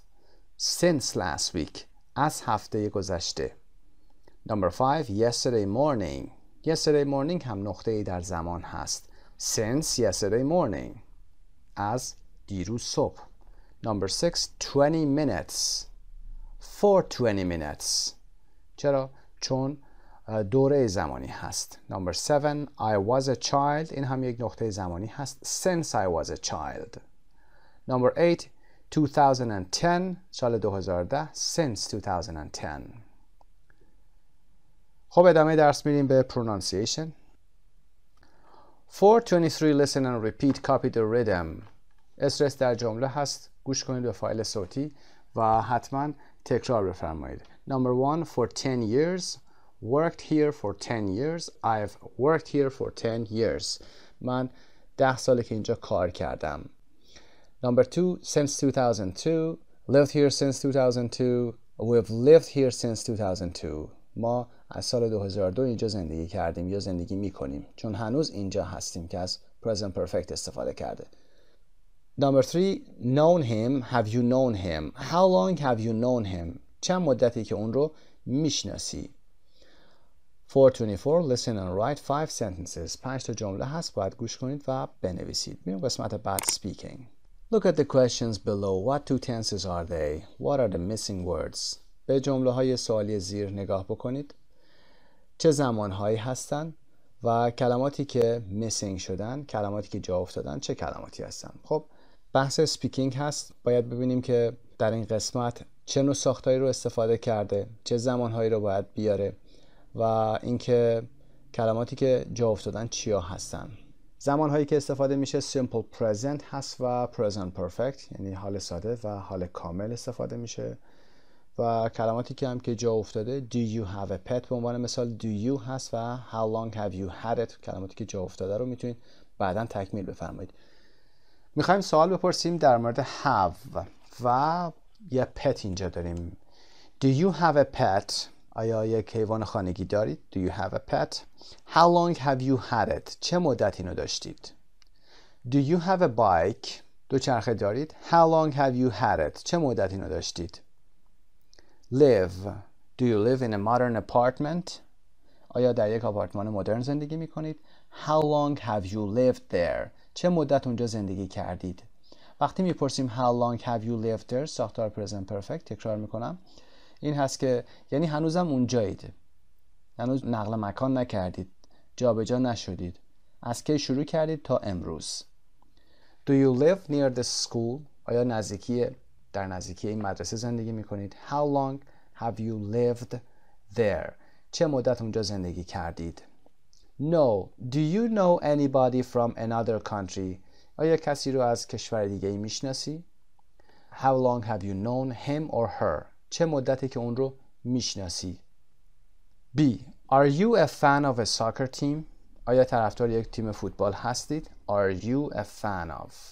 How long have you been a fan؟ چه مدتی که یک طرفدار هستید؟ A member of a club or organization؟ Are you a member of a club or organization؟ عضو یک باشگاه یک سازمانی هستید؟ How long have you been a member؟ چه مدت که یک عضو بودید؟ و are you married که سوال ساده ای هست. How long have you been married؟ آیا متأهل هستید؟ و وقتی هم که متأهل هستید میخوایم بپرسیم که چند مدته که متأهل هستید، میپرسیم how long have you been married؟ ساختار دیگه ای نپرسید لطفاً، به خاطر اینکه وقتی میپرسید که how long were you married، یعنی گذشته ساده میبرید اون رو، دارید میپرسید که چه مدت متأهل بودید در گذشته، یعنی یا بعدش طلاق گرفتید یا جدا شدید و یا غیره.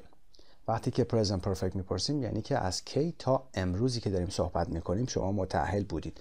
پاسخهای اینها هم که خیلی ساده هست، میتونید به اینها پاسخ بدید و بگید که for example I've had my pet for a long time or since I was 12 به این شکل.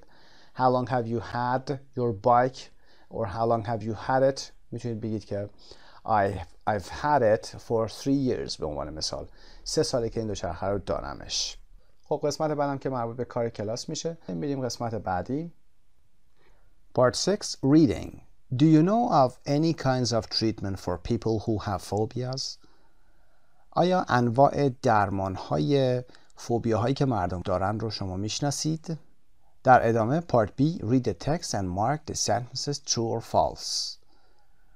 متن رو باید با هم بخونیم و ببینیم که آیا این جمله هایی که در قسمت پایین اومده صحیح هست یا خیر. بریم متن رو با هم بخونیم. There are many different kinds of phobias and they affect at least a quarter of the population. انواع مختلف زیادی از فوبیاها وجود داره، ترس ها وجود داره و اونها حداقل 1/4 جمعیت رو، منظور جمعیت جهان رو، تحت تأثیر قرار میدن. They affect at least، حداقل. But doctors believe that they may soon have a cure. اما پزشکان معتقدند که احتمال داره به زودی اینها یک درمانی داشته باشن، راه علاجی داشته باشن. Cure. They have discovered that a drug which is given to patients suffering from tuberculosis can also help people to overcome their phobias.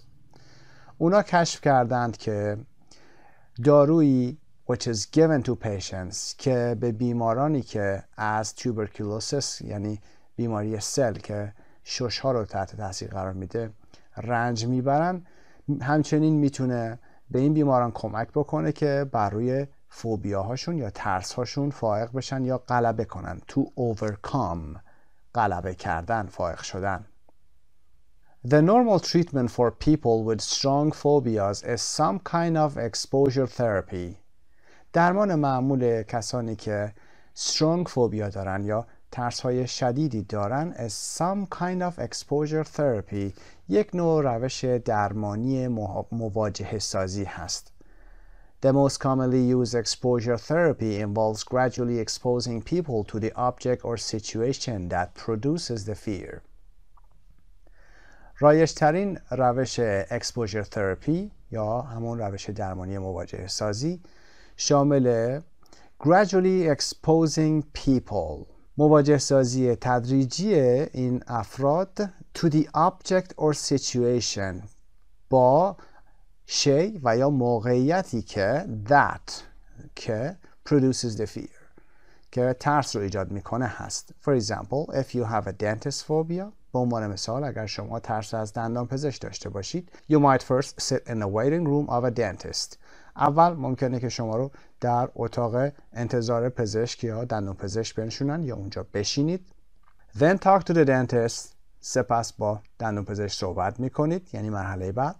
And then sit in the dentist's chair، و بعد از اون روی یونت دندان پزشکی میشینید. These exposures are combined with relaxation techniques. این exposure ها یا روش های درمانی مواجهه سازی ترکیب میشن با یه سری شیوه های تمدد اعصاب که relaxation هست و حتما میدونید. However, exposure therapy does not work for everybody. اگرچه روش درمانی مواجهه سازی برای همه کارآمد نیست. Does not work. And doctors think that، و پزشکا فکر میکنن که یا معتقدن که the new drug، داروی جدید which causes changes to a part of the brain، که تغییراتی رو در بخشی از مغز به وجود میاره، that is used in learning and memory، که در فرایند یادگیری و حافظه استفاده میشه، could be used in the future to make this therapy more effective. میتونه استفاده بشه در آینده که این درمان رو مؤثرتر بسازه. Michael Davis at Emory University School of Medicine in Atlanta, Georgia, did a study with 30 acrophobics, people who are scared of heights, and put them in a glass elevator that appeared to go up and down. مایکل دیویس در دانشگاه پزشکی اموری آتلانتا در ایالت جورجیا مطالعه رو انجام داده یا تحقیقی رو انجام داده با 30 نفر acrophobics، people who are scared of heights، کسانی که از ارتفاع میترسن.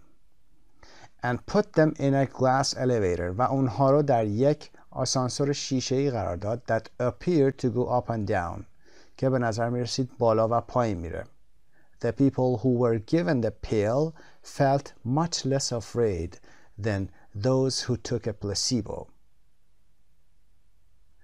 کسانی که یعنی بیمارانی که تحت درمان بودن، people who were given، کسانی که بهشون این دارو داده میشد، felt much less afraid، دیگه ترس خیلی کمتری رو احساس میکردن نسبت به کسانی که who took a placebo. placebo یعنی دارو نما، یعنی داروی واقعی رو بهشون نمیدادن. پس کسانی که این دارو رو استفاده میکردن ترس خیلی کمتری نسبت به کسانی که دارو نما مصرف کرده بودن داشتن. خب برمیگردیم به قسمت بالا برای پاسخ به سوالات. Number 1. 30% of people have some kind of phobia. 30% مردم یه نوع فوبیا دارن. False. Different phobias affect at least a quarter of the population. حداقل 1/4 جمعیت تحت تاثیر فوبیاهای مختلف هست. Number 2. Doctors have created a new drug to cure phobias. پزشکان دارویی رو تولید کردن که فوبیاها رو درمان میکنه. False. They discovered that a drug for tuberculosis can help. اونا این رو کشف کردن که دارویی که برای درمان سل هست میتونه کمک بکنه. Number 3, in exposure therapy, people learn to relax when they are exposed to something they are afraid of. True. در exposure therapy بیماران یاد میگیرن که وقتی که در برابر چیزی که از اونها میترسن قرار میگیرن احساس آرامش داشته باشن. 4. Exposure therapy is always successful. آیا روش درمانی exposure therapy یا مواجهه درمانی همیشه موفقه؟ False. It does not work for everybody. 5. The drug affects the way people learn and remember things. این دارو روش‌های یادگیری و به خاطر سپاری چیزها رو در مردم تحت تاثیر قرار میده. True. Number 6. The study showed that the drug helped people to lose their fear. مطالعه نشون داد که این دارو کمک کرد که اون افراد ترسشون رو از دست بدن یا ترسشون بریزه. True. و اما قسمت C with a partner guess the meaning of the highlighted words and phrases که انجام دادیم.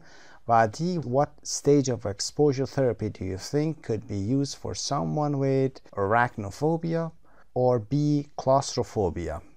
خب چه مراحلی رو برای مواجهه درمانی شما فکر میکنید که برای این دو بیماری که در پایین اومده مفید هست؟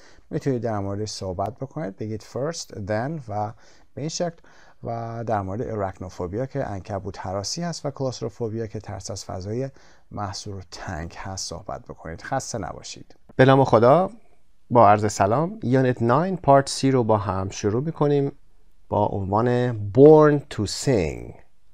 در قسمت grammar present perfect or simple past حال کامل و گذشته ساده رو در قسمت دوم هست با هم مقایسه میکنیم.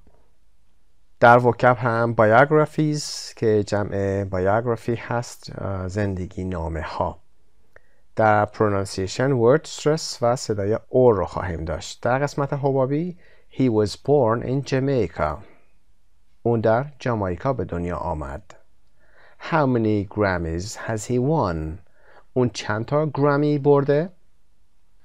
میریم قسمت پایین vocabulary. Biographies, word stress, or. 425. Look at the highlighted words in the list below. Which syllable is stressed? Listen and check. کلماتی که در پایین در لیست زیر اومدن رو یه نگاهی بهشون بندازید. کلماتی که هایلایت شدن رو ببینید و بگید که چه سیلابلی استرس رو گرفته.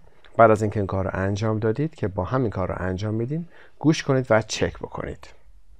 کلمات رو یه دور با هم میخونیم و بعد قسمت B رو هم همزمان انجام میدیم. Number the expressions in what you think is the most logical order. Compare with the partner. Do you agree? کلمات چرخه یک زندگی رو داره نشون میده. افعالی هست که مربوط به یک زندگی از ابتدا، از بعد به تولد و تا انتها که فوت هست رو میاره. این کلمات رو هم باید ما به ترتیب قرار بدیم. یه دور کلمات رو با هم میخونیم. Be born به دنیا آمدن. Marry somebody or get married با کسی ازدواج کردن و یا get married هم همینطور با کسی ازدواج کردن یا ازدواج کردن هست. Go to elementary school به مدرسه ابتدایی رفتن. Have children بچه دار شدن یا بچه داشتن. Go to high school به دبیرستان رفتن. Go to college به دانشگاه رفتن. Graduate from college or graduate from university. Graduate یعنی فارغ التحصیل شدن، تمام کردن تحصیل. نکته رو همینجا بگم خدمتون، graduate اینجا تلفظ کنید چون فعل هست. Graduate. Separate یعنی جدا، مجزا. اگر بخواین فعلش رو بگیم باید بگیم separate. Get a job شغلی پیدا کردن یا صاحب شغلی شدن. شغلی پیدا کردن یا صاحب شغلی شدن. Graduate from high school تمام کردن مدرسه است. Graduate from high school. Get divorced طلاق گرفتن. retire بازنشست شدن، fall in love عاشق شدن و die که مردن هست. تلفظها رو با هم چک کردیم و چند نکته دیگه وجود داره با هم کار میکنیم.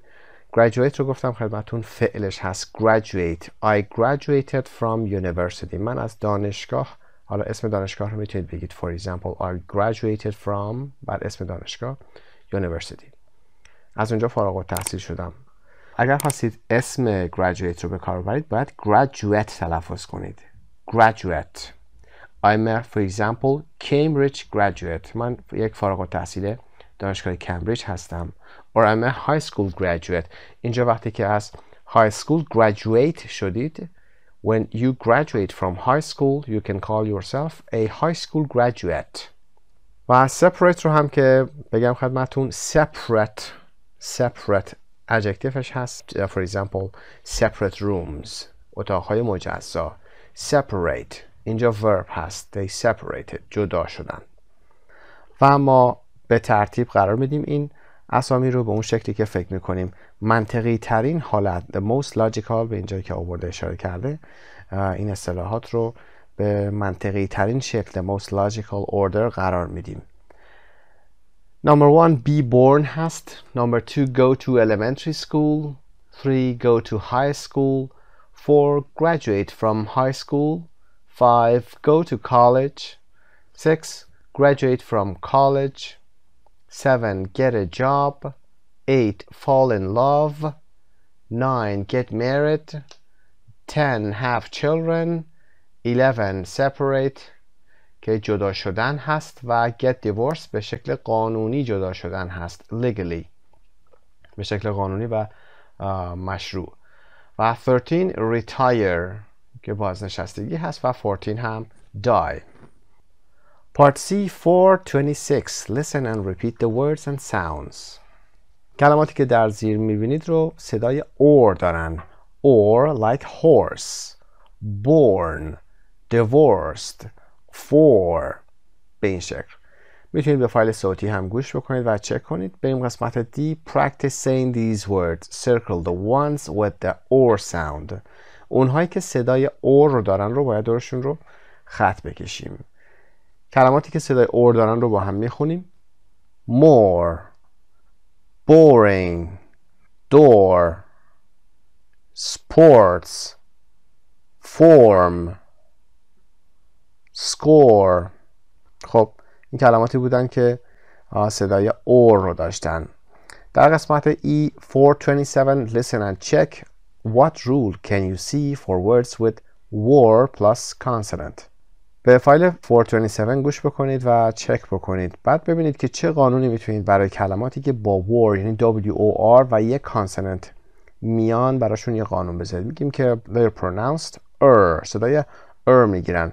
کلمات رو با هم میبینیم مثل work, world, worse و این کلمه where هست صدای where و کلمه بعدیمون near به این شکل تلفظ میشه و کلمه آخرمون word صدای میگیره. وبسایت مجموعه زبان ایرانیان. Number 2 reading. Look at the photos of Bob and Ziggy Marley and read the introduction. Have you heard their music? Do you like it? به تصاویری که در این صفحه کتاب و صفحه بعد اومده البته در قسمت وسط کتاب هست نگاه بکنید. تصاویر باب مارلی هست در بالا و زیگی مارلی پسرش هست و این قسمت اینتروداکشن رو باید بخونید. آیا تا به حال به موسیقیشون گوش کردید؟ Have you heard شنیدید؟ Do you like it؟ از این موسیقیشون خوشتون میاد یا نه؟ قسمت B read 10 facts about the lives of the two men. In pairs decide which 5 are about Bob Marley and which 5 are about Ziggy Marley. خب باید متنی که در قسمت روبرو اومده اینتروداکشن رو بخونیم. 10 تا متن کوچیکی هم که اومده رو هم بخونیم. اونهایی که مربوط به باب مارلی میشن باب پدر هست و زیگی مارلی که پسر هست مشخص میکنیم با BM یا ZM نشون میدید. در قسمت C work in pairs. A. reread the facts about Bob Marley. B. reread the ones about Ziggy Marley. Close your books and tell your partner what you can remember. عنوان درس هم born to sing بوده. born یعنی به دنیا آمدن یا به دنیا آمده. to sing به دنیا آمد برای ترانه خوندن یا موسیقی هست. like father like son یعنی همون کاری رو که پدر کرده پسر هم داره انجام میده و همون راه زندگی رو در پیش گرفته. It means the son is doing the same as his father did. بریم قسمت introduction رو با هم بخونیم. Bob Marley 1945 to 1981 is often called the father of reggae because he did more than anybody to make this kind of music popular all over the world. His eldest son, Ziggy, 1968, has followed in his father's footsteps and is a very respected reggae musician. باب مارلی متولد سال 1945 تا سال 1981 فوت میکنه. اغلب is called the father of reggae. پدر رگی نامیده میشه. رگی هم که در فارسی رگا هم میگیم موسیقی جامائیکایی هست. به خاطر اینکه he did more than anybody to make this kind of music popular. بیشتر از همه کار کرده تا این موسیقی رو پاپولارش بکنه، عام پسندش بکنه در سراسر دنیا. His eldest son پسر بزرگترش eldest در برابرش youngest. اسم پسر بزرگش هم زگی هست که متولد 1968 یعنی بعدش دیگه نذاشته که فوت کرده، هنوز زنده است. Has followed ادامه داده، دنبال روی کرده، پیروی کرده. Has followed ساختار present perfect هم استفاده کرده. In his father's footsteps یعنی خط مشی پدرش رو رفته، پا توی جای پدرش گذاشته و ادامه داده. Is a very respected musician یک نوازنده یا موسیقیدان محترم هست یا کسی هست که همه اون رو میشناسن. بریم متن رو بخونیم. Number 1. He and 3 of his brothers and sisters formed a band called the Melody Makers and they played at their father's funeral. He که اینجا میگه منظورش زگی هست. He and 3 of his brothers and sisters. اون و 3 تا از برادرها و خواهرش گروه موسیقی رو به نام Melody Makers ساختند و در مراسم تدفین پدرشون یک موسیقی رو اجرا کردن که مربوط به زگی میشه، مارلی پسر. Number 2. He had 11 children with several different women. However, he only married one of them, Rita Marley, in 1966. اون 11 بچه و چندین زن داشته.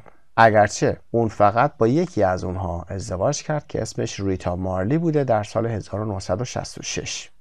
این مربوط به باب مارلی میشه که مارلی پدر هست. Number 3. He has been a musician since he was 10 when his father bought him his first guitar. از زمانی که پدرش اولین گیتار رو براش خرید اون یک موسیقیدان بوده. He has been a musician یعنی بوده و الان هم هست. Since he was 10 یک نقطه زمانی رو با since آورده، زمانی که 10 سالش بود که اون زمان پدرش bought him گذشته ساده فعل buy his first guitar اولین گیتارش رو براش خرید. این هم که مربوط به زگی میشه. Number 4. He has lived in Miami for many years with his wife Orly and they have 3 children. He has lived present perfect هست یعنی هنوز هم این فرد داره زندگی میکنه. اون چندین سال به همراه همسرش اورلی در میامی زندگی کرده، هنوز هم اونجا هست. And they have 3 children و 3 تا هم بچه دارن. They have 3 children. Number 5. He has won 4 Grammy Awards for his music including Best Reggae Album. این هم در مورد زگی مارلی هست. چرا؟ چون میگیم که داره present perfect میگه. میگه he has won برنده شده. برنده شده یعنی باز هم جا داره که بازم برنده بشه. he has won. گذشته ساده استفاده نکرده. اگر از گذشته ساده simple past استفاده میکرد میگفتیم که مربوط به باب مارلی هست که پدر بوده و در گذشته. پس 4 تا جایزه گرمی رو برای موسیقیش دریافت کرده یا برنده شده که شامل Best Reggae Album بوده. Number 6, he injured his foot playing soccer and he later became sick with cancer. He died 4 years later at the age of 36.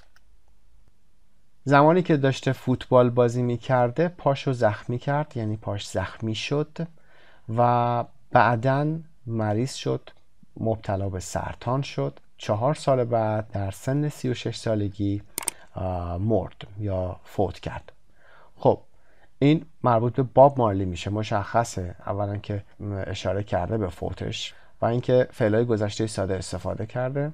Number 7, he was born in a small village in Jamaica. His father was a captain in the British Army. اون در روستای کوچکی در جامائیکا به دنیا آمد. خب تا اینجا نمیتونیم بگیم کی بوده، نمیتونیم بگیم باب بوده یا زیگی بوده، چون به هر حال برای همه انسان ها وقتی که میخوایم بگیم اون به دنیا آمد باید گذشته ساده رو بیاریم. Simple past, he was born, I was born. به همین شکل برای شما هم همینطور بخواید بگید باید بگید I was born. اینجا نشون نمیده کی بوده، گذشته ساده برای همه میاد. اما در ادامه میگه His father was a captain. پدرش یک کاپیتان بوده در British Army، در ارتش بریتانیا. اینجا مشخصه که باب مارلی بوده چون زیگی مارلی که پدرش میوزیشن بوده. Number 8, he was born in Kingston, Jamaica in 1968 and he was 13 years old when his father died. His father's last words to him were, "Money can't buy you life." اون در کینگستون جامائیکا در سال 1968 به دنیا آمد و 13 سالش بود که پدرش مرد. خب اینجا هم he was born آورده مثل پدر، پس گذشته ساده برای تولد استفاده میکنیم و گفت he was 13 و 13 سالش بود. چند تا فعل گذشته ساده رو پشت هم آورده. آخرین حرف پدرش به اون این بود Money can't buy you life. پول نمیتونه برات زندگی بیاره یا برات زندگی رو بخره. خب اینم که مشخصه در مورد زیگی صحبت میکنه. Number 9, his music was very influenced by social problems in his homeland Jamaica. موسیقی اون خیلی تحت تأثیر مشکلات اجتماعی سرزمین اون یعنی جامائیکا بوده. یعنی مشکلاتی که در اجتماع وجود داشته روی نوع موسیقی و نوع ترانه‌هاش تأثیر میذاشته. خب این هم باب مارلی بوده چون گذشته ساده هست. Number 10, with his band, the Wailers, he made 11 albums. His most famous songs included No Woman, No Cry, Three Little Birds, and I Shot the Sheriff. با گروه موسیقیش with his band، نمیگیم music band، همین band کافی هست. با گروه موسیقیش The Wailers که اسم موسیقی هست، اون 11 تا آلبوم درست کرد. معروفترین ترانه‌هاش شامل No Woman No Cry هست و Three Little Birds و I Shot the Sheriff که من شریف رو زدم یا با تیر زدمش. خب این هم مربوط به باب مارلی هست چون گذشته ساده استفاده کرده و نشون میده که این دوره زمانی به پایان رسید. Finished period of time رو آورده. Past, simple or simple past. Introduction رو خوندیم، متنها رو خوندیم و گفتیم چه متنی مربوط به چه کسی هست.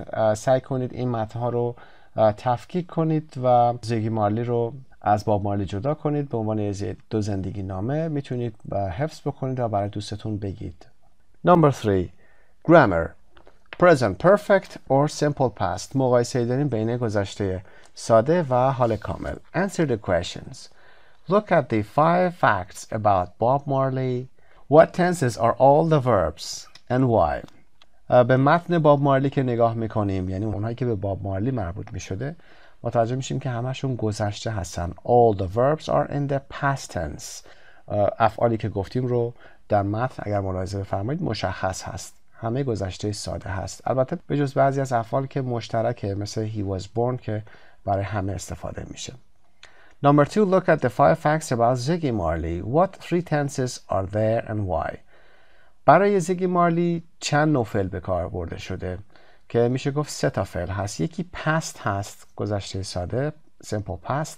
یکی present هست که کارهای امروزش رو داره میگه، کارهای زمان حالش رو داره میگه و یکی هم present perfect هست که اثرش از گذشته تا الان هست. مثلا he has been a musician به این شکل.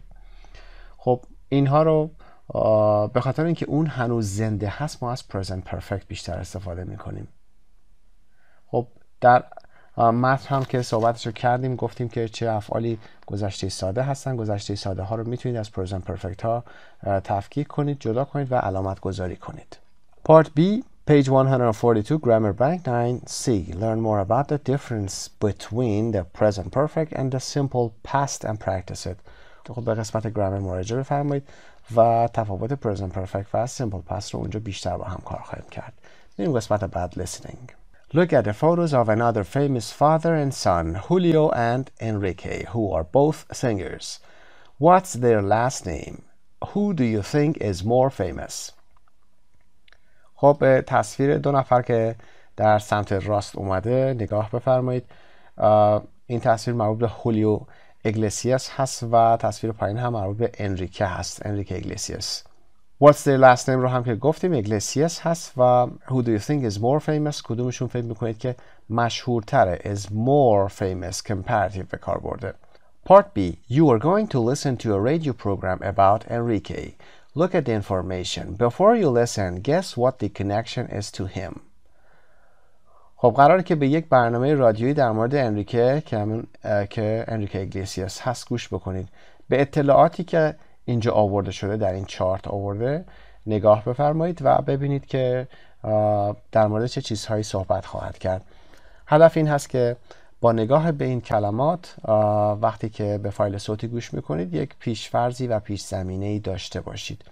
خب number 1 Madrid 1975, number 2 Miami, number 3 Enrique Martinez و number 4 Enrique Iglesias 1995, number 5 Escape 2001 و number 6 Anna Kournikova و number 7 100 million.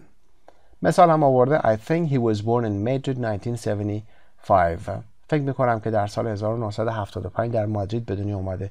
میتونید از این اطلاعاتی که آورده شما حدس بزنید و بگید.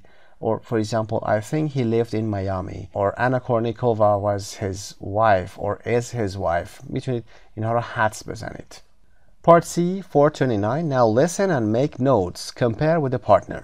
کاری که شما باید انجام بدید این هست که سعی کنید گوش کنید و یادداشت برداری بکنید و حتما سعی کنید که متن رو بنویسید. متن رو میتونید در انتهای کتاب 429 در صفحه 124 چک بفرمایید با آدیو اسکریپتش. ببینید که ایراداتون چی بوده، چه مشکلی دارید در اون قسمت.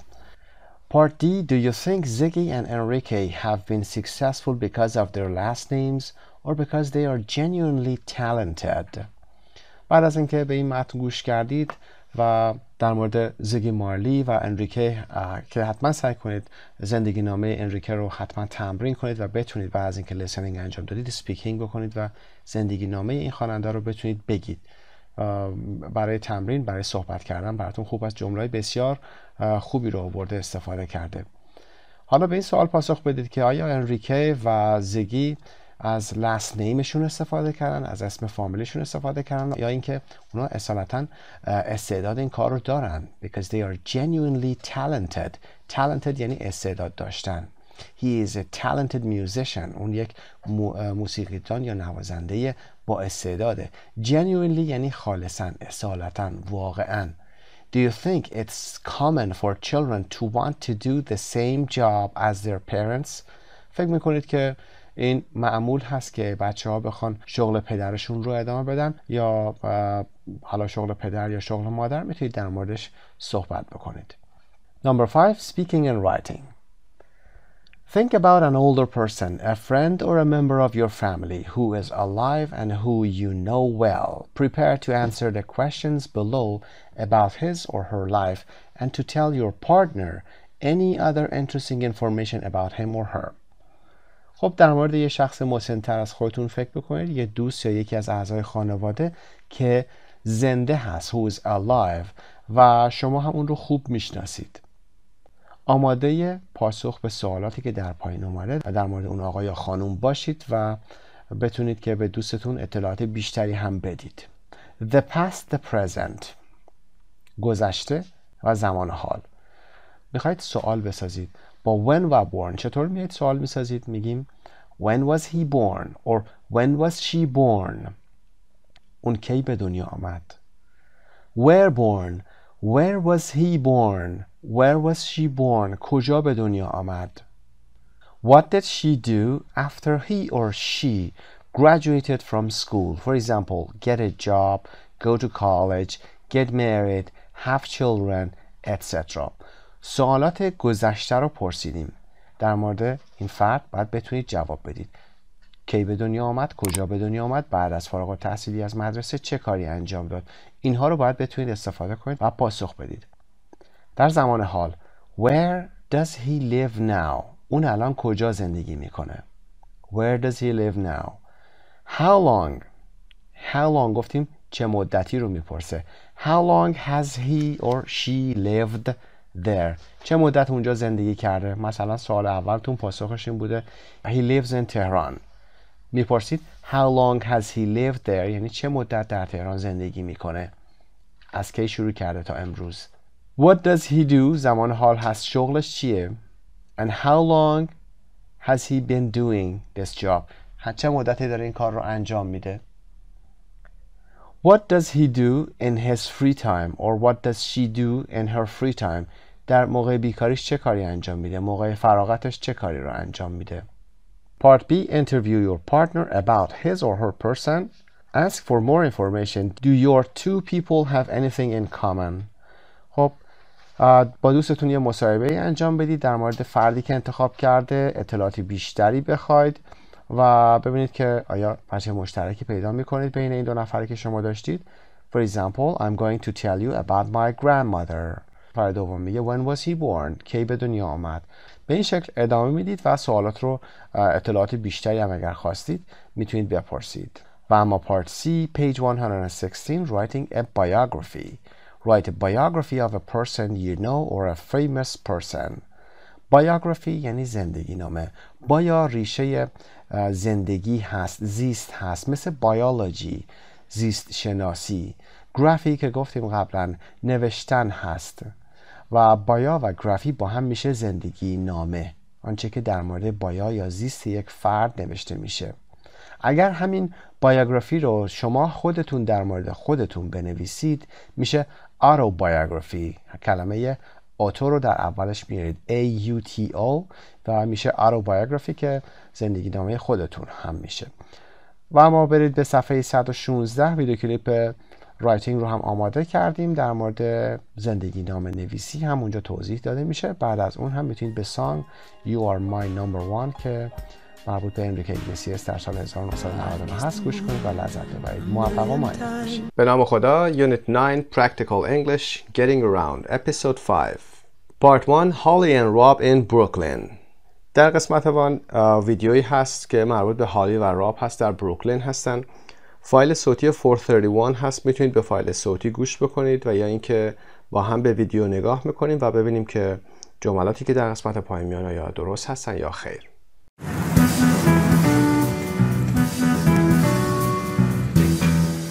That was a good day's work, Rob. You did a great interview. You took some great photos too. They're really nice. Thanks. Hey, let's have another coffee. I don't know. I have to get to Manhattan. You don't have to go right now. I'm not sure. I don't want to be late. Why do you have to go to Manhattan? I've got a date. You have a date. Mm-hmm.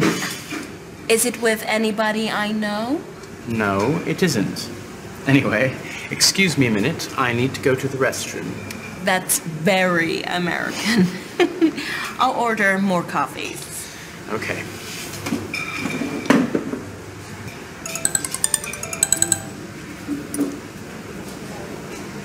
Rob? Is that you, Jennifer? Oh, hi, Holly. Is Rob there? Yeah, 1 second. Rob! Not anybody I know, huh? Hi, Jenny.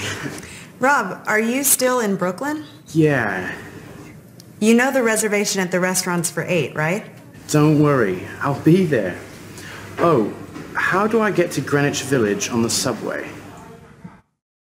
Now we will check the sentences if they're true or false. Number 1, Rob has just done an interview. True. راب چند لحظه پیش یک اینترویو رو انجام داده. صحیح هست. Number 2, he is in a hurry. True. اون عجله داره. In a hurry or to be in a hurry. Number 3, he has another interview in Manhattan. False. He has a date in Manhattan. اون یک مصاحبه دیگه‌ای در منهتن داره که میگیم false هست و اون یک قراری در منهتن داره. Number 4, he has another coffee. او یه قهوه دیگه هم میخوره. True. Number 5, Barbara calls Rob. False. Jenny calls Rob. جنی به راب زنگ میزنه نه باربارا. Number 6, the restaurant is booked for 7 o'clock. False. The restaurant is booked for 8 o'clock. رستوران برای ساعت 8 رزرو شده. book اینجا به عنوان فعل یعنی رزرو کردن و is booked یعنی رزرو شده. پسیو هم هست، مجهوله. در قسمت نوت American and British English restroom American English toilet British English. برای سرویس بهداشتی در American English میگیم restroom و در British English میگیم toilet. The subway American English. The underground British English. سیستم مترو یا قطار زیرزمینی رو در امریکن ما میگیم the subway. sub پیشوندی هست به معنای زیر، مثل subtitle که زیرنویس هست و subway به صورت کلی میشه سیستم قطار زیرزمینی یا مترو خودمون. در بریتیش به همین subway میگیم underground. underground.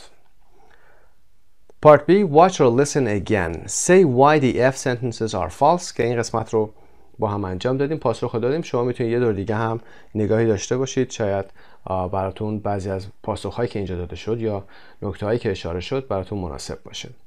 بریم قسمت 2 vocabulary. Directions. مسیرها یا جهتها. A. Look at the pictures and complete the phrases. به تصاویر بالا نگاه بکنید و عبارات زیر رو کامل بکنید. تصاویر شماره داره و همون شماره ها برای جملات در قسمت پایین اومده. Number 1 که picture 1 هست. Turn left. به سمت چپ بپیچید. Turn left. اگر راست باشه turn right. Number 2 go straight ahead. Go straight ahead یعنی مستقیم برید. Straight ahead رو در British English میگیم go straight on. Number 3 take the second turn on the right. Take the second turn. در تصویر ملاحظه بفرمایید پیچ دوم سمت راست هست. First oneش هم اینجاست. Take the first one on the right or first turn on the right به این شکل. در تصویر شماره 4 traffic lights رو میبینید. Turn right at the traffic lights. سر چراغ قرمز یا چراغ راهنما به سمت راست برو. اگر به چپ باشه turn left at the traffic lights. Number 5 go around the roundabout and take the third exit. Go around the roundabout. Roundabout میدانی هست که در قسمت 4 راه وجود داره. مسیری رو که شما باید برید به سمت راست هست و به این شکل بره. اینجا تصویر رو حرکت رو به صورت از سمت چپ به سمت راست یعنی جهت ساعت گذاشته، جهت حرکت عقربای ساعت که clockwise هست. به هر حال اگر ما این تصویر رو و این مسیر رو قبول داشته باشیم go around a roundabout دور میدون حرکت کن. take the third exit. هر کدوم از اینها exitی هستن یعنی خروجی هستن. خروجی اول، دوم و سوم که این مسیر خروجی میشه. 4.32 listen and check. دوباره میتونید به فایل اصلی گوش کنید و چک کنید. American and British English. Go straight ahead American English. Go straight on British English که در بالا اشاره شد. در انگلیسی امریکایی میگیم go straight ahead مستقیم برو، مستقیم ادامه بده و در بریتیش میگیم go straight on. Part 3 asking how to get there. آدرس پرسیدن رو در قسمت 3 کار میکنیم. چطور به جایی میخوایم برسیم. 433 cover the dialogue and watch or listen. Mark Rob's route on the map. باید به فایل صوتی گوش بکنید یا ویدیوشو رو تماشا بکنید. بعد بیایید علامت گذاری کنید روی کتاب یا روی نقشه‌ای که دارید مسیری که برای راب آورده شده. خب مسیری که جنی به راب میده: Go to subway station at Prospect Park. Take the B train to West 4th Street. به ایستگاه مترو پراسپکت پارک برو. قطار B رو به مقصد West 4th Street برو. سوار شو. قطار B قطار خط قرمز هست. قطار A هم که قطار خط آبی هست. ایستگاه West 4th Street که اینجا هست و From West 4th Street take the A train. از اینجا قطار خط آبی یا A رو میگیرید، خط A، و get off at 14th Street. در ایستگاه خیابان 14 هم اینجا هم پیاده بشه. این مسیری هست که جنی برای راب مشخص کرده. Part B watch or listen again. Complete the you hear phrases. خب این مکالمه‌ای که داشتیم رو باید پر کنیم. You say و you hear. How do I get to Greenwich Village on the subway? از طریق مترو چطوری میتونم به روستای گرینچ خودمو برسونم یا گرینچ ویلج خودمو برسونم. Go to the subway station at Prospect Park. مسیری که جنی داده دوباره داریم تکرار میکنیم. Take the B train to West 4th Street. به ایستگاه مترو پراسپکت پارک برو و قطار B رو به مقصد West 4th Street بگی برو. How many stops is that? این رو راب میپرسه. چند تا توقف داره؟ 6 or 7. Okay, and then from West 4th Street take the A train and get off at 14th Street. از ایستگاه West 4th Street قطار A رو بگیر، خط آبی رو، and get off و پیاده بشو at 14th Street. در ایستگاه 14th Street پیاده بشو. Could you say that again? میشه دوباره بگید. Okay, from Prospect Park take the B train to West 4th Street and then take the A train to 14th Street. That's only one stop. فقط هم یه توقف داره. Where is the restaurant? رستوران کجا هست؟ Come out of the subway on 8th Avenue. Go straight on for about 50 yards and take the first left. That's Greenwich Avenue. The restaurant's on the right. It's called the T-set. در خیابان هشتم از مترو بیا بیرون. Come out of the subway on 8th Avenue. Go straight on. مستقیم برو for about 50 yards. تقریبا 50 یارد به سمت جلو برو. And take the first left. و اولین پیچ سمت چپ رو بگیر و برو. That's the Greenwich Avenue. اون خیابان Greenwich Avenue میشه. رستوران در سمت راست شما هست. It's called the T-set که اسمش هم T-set هست. The T-set. Okay, thanks. See you later. And don't get lost. و گم نشو یا مسیر رو هم از دست نده. در قسمت C 434 watch or listen and repeat the you say phrases. Copy the rhythm. D practice the dialogue with a partner. که این دیالوگ رو باید بعد از اینکه you say phrases رو گوش کردید تکرار کردید یه دیالوگ سازی هم بکنید، مسیر بدید. میتونید مسیرهای مختلفی رو از روی نقشه نگاه بکنید و به دوستتون مسیر بدید و هدایتش بکنید که در چه ایستگاهی سوار شه، چه ایستگاهی هم پیاده شه. F change roles. بعد قسمت F هم که change roles داشته باشید، رولزتون رو عوض بکنید. در قسمت 4 Rob is late again. راب دوباره تأخیر داره، دیر میکنه. بریم قسمت پایین ببینیم که سوالات چی هست. A 435 watch or listen to Rob and Jenny. Is the date a success? به ویدیو کلیپ شماره 435 نگاه بکنید و یا اینکه قبلش گوش بکنید و بگید که آیا این قرار ملاقات موفقیت آمیز بوده. و بعد قسمت B watch or listen again and answer the questions. وقتی که دوباره نگاه کردید به سوالات زیر پاسخ بدید. با هم به این ویدیو کلیپ نگاه میکنیم.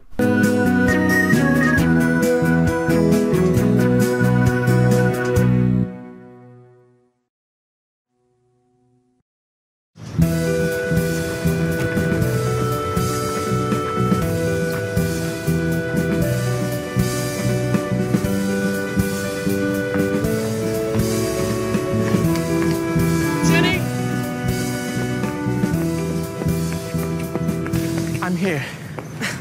Hi. I'm so sorry. There was a problem on the underground. We call it the subway here. Right. Anyway, the train stopped for about 20 minutes. I tried to call, but there was no signal. I've been here since 7:45. I know. I ran from the underground. Subway station. I'm so sorry. You're always late. It's funny, isn't it? I said I'm sorry. Look, why don't we go back inside the restaurant? I waited for an hour for you. I don't want to stay here anymore. Maybe we could go for a walk. We could find another restaurant. I don't feel like a walk. It's been a long day. Okay. But the night is still young. Maybe you have time to meet up with Holly again. Holly? Sorry, I didn't mean to say that. I don't care about Holly. Forget it, Rob. Now, if you don't mind, I'd like to go home. Listen to me, Jenny. Holly is just a colleague. I said forget it. It's okay. No, it isn't okay. Look, I know I'm always late. And I know the underground is the subway. But that's not the point. I'm not interested in Holly. I came to New York because of you.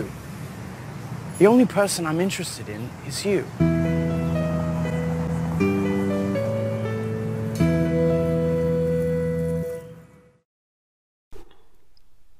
Part A. Is the date a success? No, it isn't a success because Rob is late again. Part B. Number 1. What excuse does Rob give for being late? He says there was a problem on the underground or subway. اون میگه که مشکلی در سابوی به وجود اومده بوده، در مترو. Number 2. How long has Jenny waited for him? How long has Jenny waited? جنی چقدر براش صبر کرده؟ An hour. Jenny has waited for him for an hour. برای 1 ساعت براش صبر کرده. Number 3. What does Rob suggest they do? Rob پیشنهاد میکنه چه کاری انجام بدن. Suggest و یا suggest. Go back in the restaurant, go for a walk or go to a different restaurant. اینا پیشنهادهایی هست که راب میده. Go back in the restaurant, برگردم به رستوران. Go for a walk, برم پیاده روی. Or go to a different restaurant, یا برم به یه رستوران دیگه. Number 4. What does Jenny say that Rob could do? جنی میگه که راب چه کاری میتونست انجام بده؟ He could meet up with Holly. اون میتونه دوباره بره پیش هالی یا با هالی قرار بذاره ببینن همدیگر رو. Number 5. Who is Rob interested in? Holly or Jenny? راب به کی علاقه داره؟ هالی و یا جنی؟ The answer is Jenny. Part C. Look at the social English phrases. Can you remember any of the missing words? خب قسمت social English phrase رو هم نگاهی بکنید و ببینید که آیا این کلمات رو به خاطر میارید. چه کلماتی اینجا هست که باید قرار بدیم. social English phrases. Rob, I'm so sorry. خیلی متاسفم. Rob again. I said I'm sorry. گفتم متاسفم. Jenny, I don't want to stay here anymore. دیگه نمیخوام اینجا بمونم. Again, Jenny, I don't feel like a walk. علاقه‌ای به پیاده روی ندارم. It's been a long day.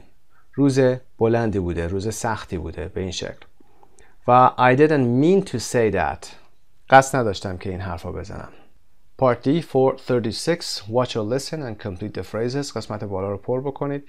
E. Watch or listen again and repeat the phrases. How do you say them in your language? حتما تمرین داشته باشید بعد از اینکه این قسمت رو ترجمهش رو هم با هم کار کردیم. حالا که میدونید که به زبان خودمون چی میگیم و سعی کنید که اینها رو به صورت کاربردی تکرار داشته باشید. در انتها هم که can you give and understand directions on the street؟ آیا میتونید آدرس بدید و یا آدرس هایی که به شما داده میشه رو درک بکنید. Give and understand directions for using public transportation. اینکه آدرسی بدید که چطور از اتوبوس یا وسایل نقلیه مثل مترو و غیره استفاده بشه رو میتونید این کار رو انجام بدید و اگر به شما آدرسی داده بشه میتونید استفاده بکنید. و can you apologize و یا میتونید که عذرخواهی بکنید بگید I'm sorry, I said I'm sorry و یا غیره. خب موفق و مؤید باشید تا درس بعدی یونت 10. به نام خدا. یونت 9 Grammar Bank. 9A Second Conditional if plus past would or wouldn't. در گرامر یونت 9 موضوعاتمون Second Conditional هست که شرطی نوع دومه که ساختارش هم if به علاوه زمان گذشته ساده هست و از اون طرف هم در قسمت دومش ما would و یا wouldn't اگر منفی باشه داریم. بعد از اون هم present perfect رو با for since کار میکنیم و present perfect رو در قسمت آخر با simple past مقایسه خواهیم داشت.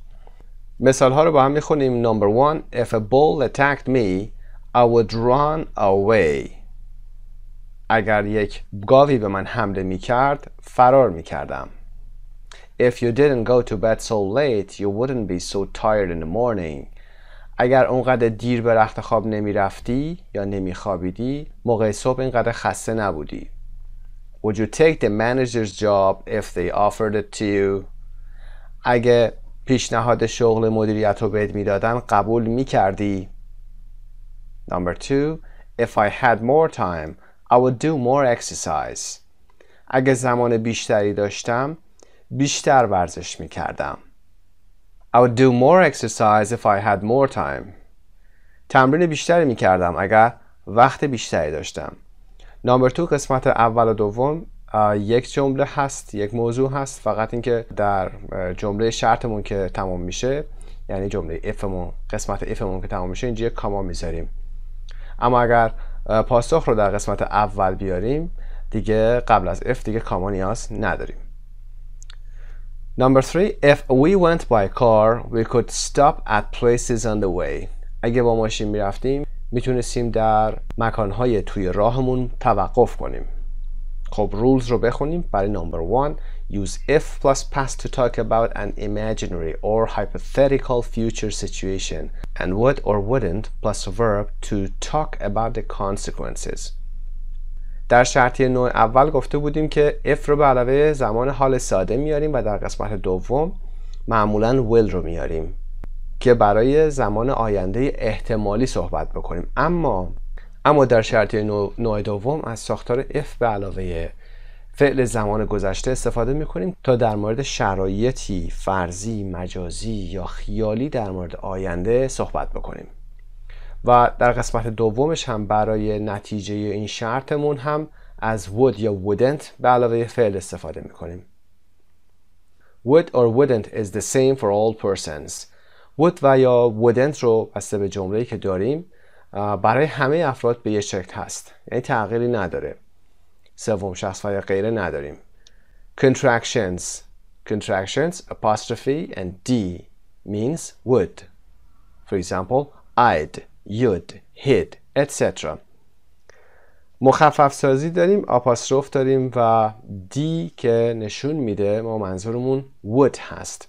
مثلا در مثال های I'd, you'd, he'd و غیره اینجا منظورمون I would, you would و he would هست. Wouldn't means would not. wouldn't هم که به این شکل هست یه سر نوشته میشه و یه آپاستروفی داره، معناش همون would not هست که contraction صورت گرفته. The if clause can come first or second. If the if clause comes first, we usually put a comma before the next clause. عبارت if یا شرطی میتونه در قسمت اول یا در قسمت دوم بیاد. اگر عبارت ifمون عبارت اولیه باشه معمولاً بعد از این عبارت ما یک کاما قبل از عبارت بعدی میذاریم، یعنی قبل از اینکه عبارت بعدی شروع بشه یک کاما میذاریم. و به همین ترتیب اگر if یا همون عبارت ifمون، عبارت شرطیمون در قسمت دوم بیاد یا عبارت دوم بشه دیگه نیاز به کاما نداریم. Number 3. You can also use could plus base form instead of would plus base form in the other clause. همچنین میشه به جای ساختار would به علاوه base form فعل در عبارت نتیجه از ساختار could به علاوه base form هم استفاده بکنیم. یعنی به جای would could هم میتونیم بیاریم. بریم قسمت بالا. Be in second conditionals. فعل to be در شرطی نوع دوم. With the verb be, you can use were instead of was after I, he, she, it. میدونید که برای ضمایری مثل I, he, she, it ما باید was بیاریم وقتی که میخوایم فعل to be براشون بیاریم. اما میتونیم در شرطی نوع دوم به جای was were هم بیاریم. If Jack was here, اگه جک اینجا بود و یا if Jack were here.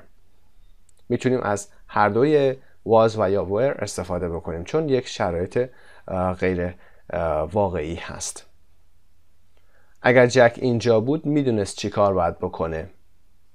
Use were not was in the expression if I were you. We often use this expression for advice. For example, if I were you, I wouldn't take that job. گاهی وقتا برای توصیه کردن یا نصیحت کردن از یه اصطلاحی استفاده میکنیم. در فارسی هم خیلی رایج هست. میگیم اگه جای تو بودم. اگه جای تو بودم. در انگلیسی میگیم if I were you. چون اینجا شرایط واقعی نیست باید از were استفاده بکنیم. نمیگیم if I was you. مثال رو ببینید. If I were you, I wouldn't take that job. اگر من جای شما بودم، جای تو بودم، اون شغل رو قبول نمی کردم.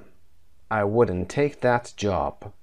پس فراموش نکنید اگه من به جای تو بودم رو باید if I were you بگیم. در انگلیسی زبانان این تمایل مخصوصا در آمریکایی ها وجود داره که if I were you رو تبدیل کنم به همون if I was you که هم راحت تر هم دچار مشکل کمتری بشن، ولی هنوز از لحاظ گرامری ما این ساختار رو قبول داریم و میگیم if I were you. بریم قسمت بعد. First or second conditional. خب بیایم مقایسه داشته باشیم شرطی نوع اول یا شرطی نوع دوم. Compare the first and second conditionals. شرطی نوع اول رو با شرطی نوع دوم میخوایم مقایسه کنیم. Use the first conditional for possible future situations. شرطی نوع اول رو برای موقعیت‌های احتمالی در آینده استفاده میکنیم. مثال If I don't have to work tomorrow, I'll help you. اگه فردا قرار نباشه کار بکنم کمکت میکنم. It is a possibility. Maybe I will help you. این یک امکانه. اگر این امکانش به وجود بیاد احتمالا من کمکت خواهم کرد. این شرطی نوع اوله. If I don't have to work, I will help you. اما use the second conditional for imaginary or hypothetical situations. برای شرایط مجازی، شرایط تخیلی، خیالی که فرضی هست ما باید از second conditional استفاده کنیم. If I didn't have to work tomorrow, I would help you. It is a hypothetical situation. I have to work so I can help you. اگه قرار نبود فردا کار بکنم کمکت میکردم. یعنی که من باید کار بکنم. قرار نیست من فردا کار نکنم. باید به سر کار برم.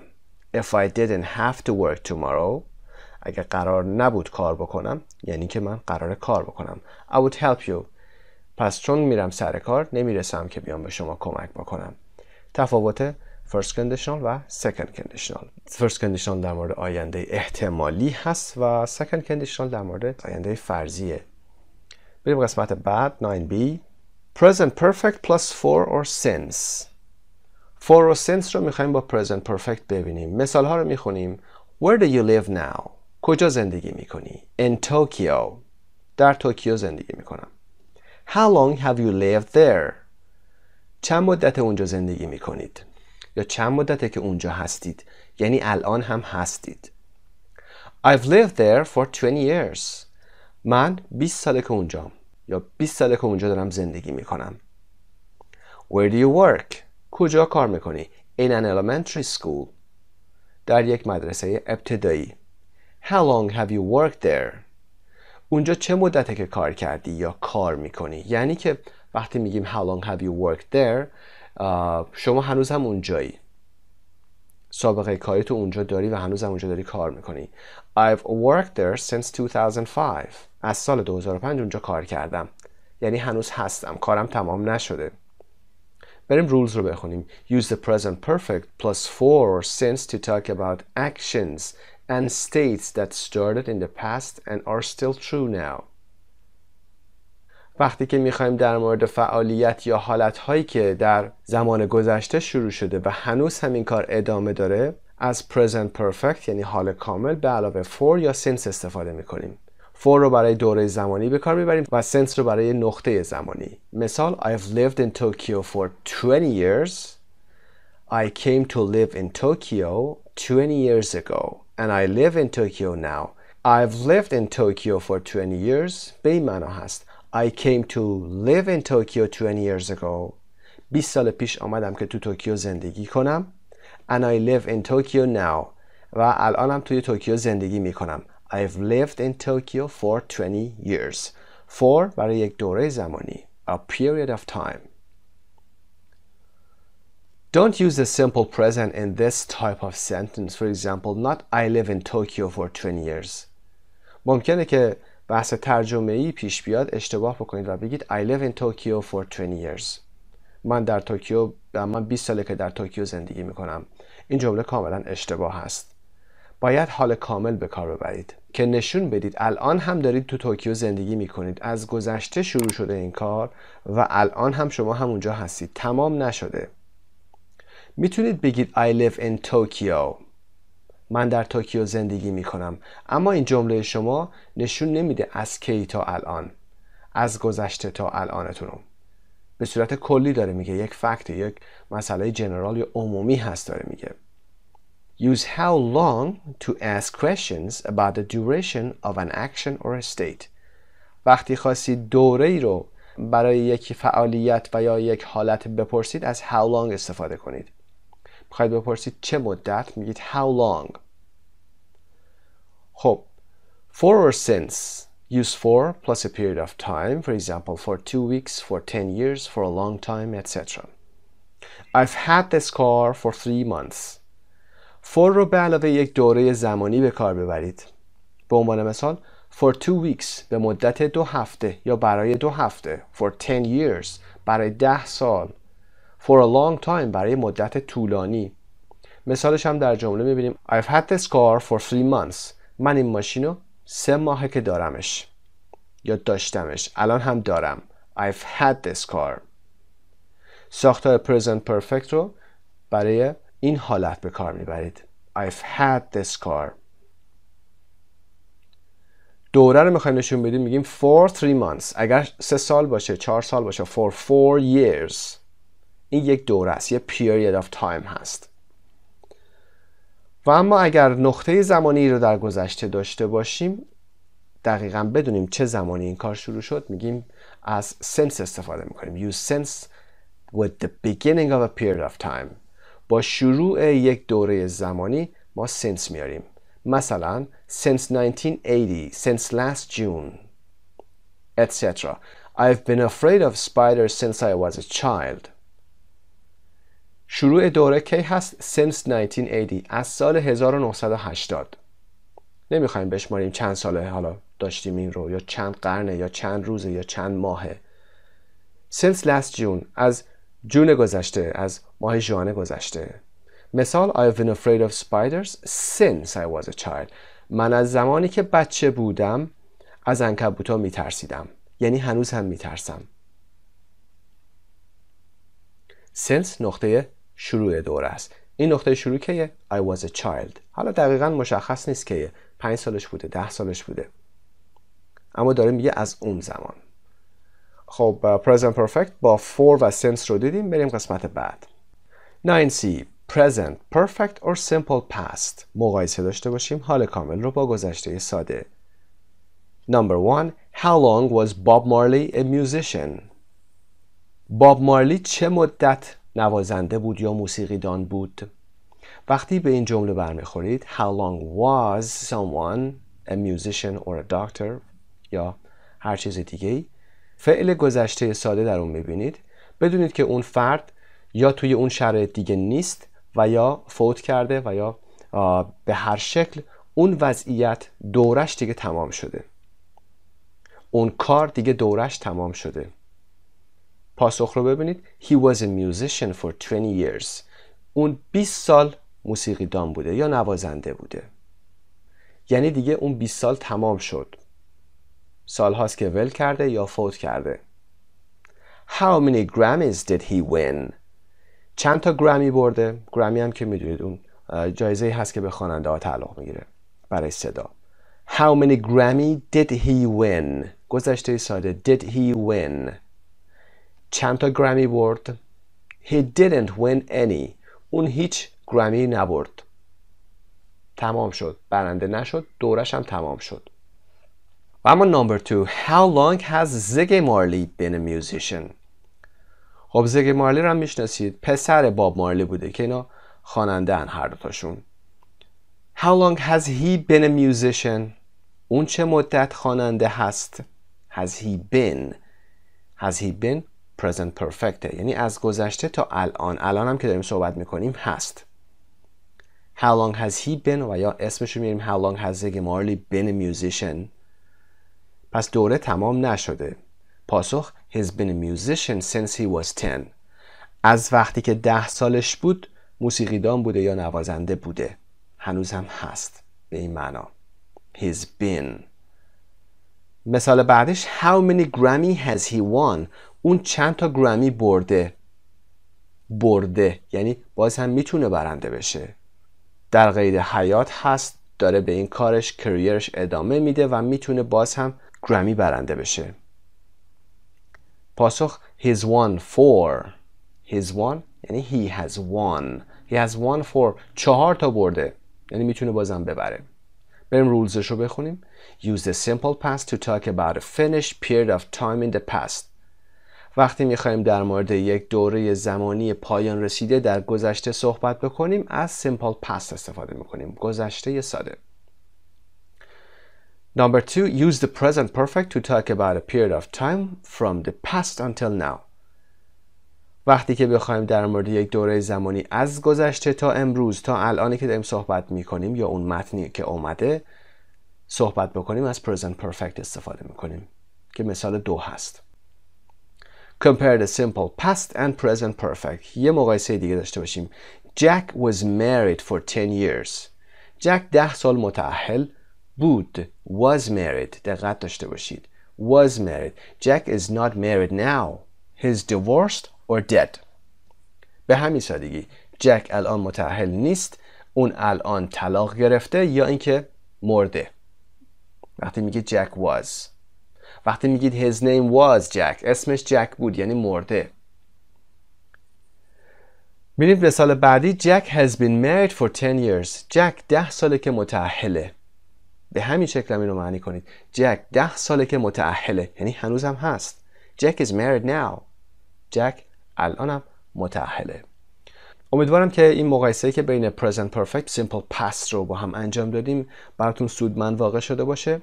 تمرین ها رو حتما انجام بدید. مطمئن هستم که تفاوت simple past و present perfect براتون خیلی ملموس شده و بهتر الان متوجه میشید. پیروز و سربلند باشید. به نام خدا. Unit 9 Vocabulary Bank Animals حیوانات. Part A Match the words and pictures. در قسمت اول 5 حیوان اولی رو که در این لیست داریم اینها insects هستن. insects که مفردش هم insect هست. I-N-S-E-C-T. اسامیشون رو میگیم و شماره هایی که در تصویر هست. Number 20 bee زنبور. 14 butterfly پروانه. fly number 27 هست مگس. mosquito number 8 هست پشه. و 29 spider که عنکبوت میشه. 29. در قسمت بعد با domestic animals آشنا میشیم. domestic حیوانات اهلی هستند. number 1 bull در تصویر هم میبینید یه گاو نر بزرگ هست. chicken number 21 مرغ هست. 16 cow گاو ماده. 10 goat بز هست. و 23 horse اسب هست. و 25 pig به معنی خوک. و 7 sheep به معنی گوسفند. تلفظ sheep رو دقت داشته باشید. در فونتیک ملاحظه کنید آی داره و یه نقطه که صدای ای کشیده است. sheep به معنی گوسفند. 2 نکته وجود داره تو این زمینه. کشتی یا قایق بزرگ رو میگیم ship که با آی نوشته میشه. ship و گوسفند رو میگیم sheep به صورت ای کشیده. و نکته بعدش این که sheep جمعش هم به همین شکل هست. 1 sheep 2 sheep. بریم قسمت بعد. در این قسمت با wild animals حیوانات وحشی آشنا میشیم. 2 bat خفاش. 19 bear که خرس هست و خرس قطبی هم polar bear میشه P-O-L-A-R polar bear. و 28 bird پرنده. 12 camel که شتر هست camel. 13 crocodile کروکودیل هست، تمساح و یا غیره. نمبر 13 هست. dolphin نمبر 15 هست، در فارسی گفته میشه دلفین. و 4 elephant فیل هست elephant. نمبر 3 giraffe و یا giraffe و یا giraffe که زرافه هست. giraffe امریکن هست و giraffe بریتیش هست. jellyfish 22 هست jellyfish عروس دریایی. نمبر 30 kangaroo که کانگورو هست و lion نمبر 9 هست که سلطان جنگل میشناسید. شیر monkey نمبر 18 هست میمون. mouse plural mouse 24 هست، جمعش میشه mice. 1 mouse 2 mice به این شکل. rabbit نمبر 6 هست rabbit که خرگوشه. shark کوسه هست نمبر 26. 17 snake مار هست snake. و 11 tiger ببره. و 5 که whale هست نهنگ whale. در قسمت 417 هم listen and check دارید، حتما به فایل صوتی native speaker گوش بکنید. بعد از اون cover the words and look at the pictures, test yourself or your partner. این قسمت رو که انجام دادید لطفا برگردید به پیج 68 ادامه درس. به نام خدا. Writing Unit 9 A biography زندگی نامه. در این بخش از رایتینگ میخوایم روش زندگی نامه نویسی رو با هم کار بکنیم.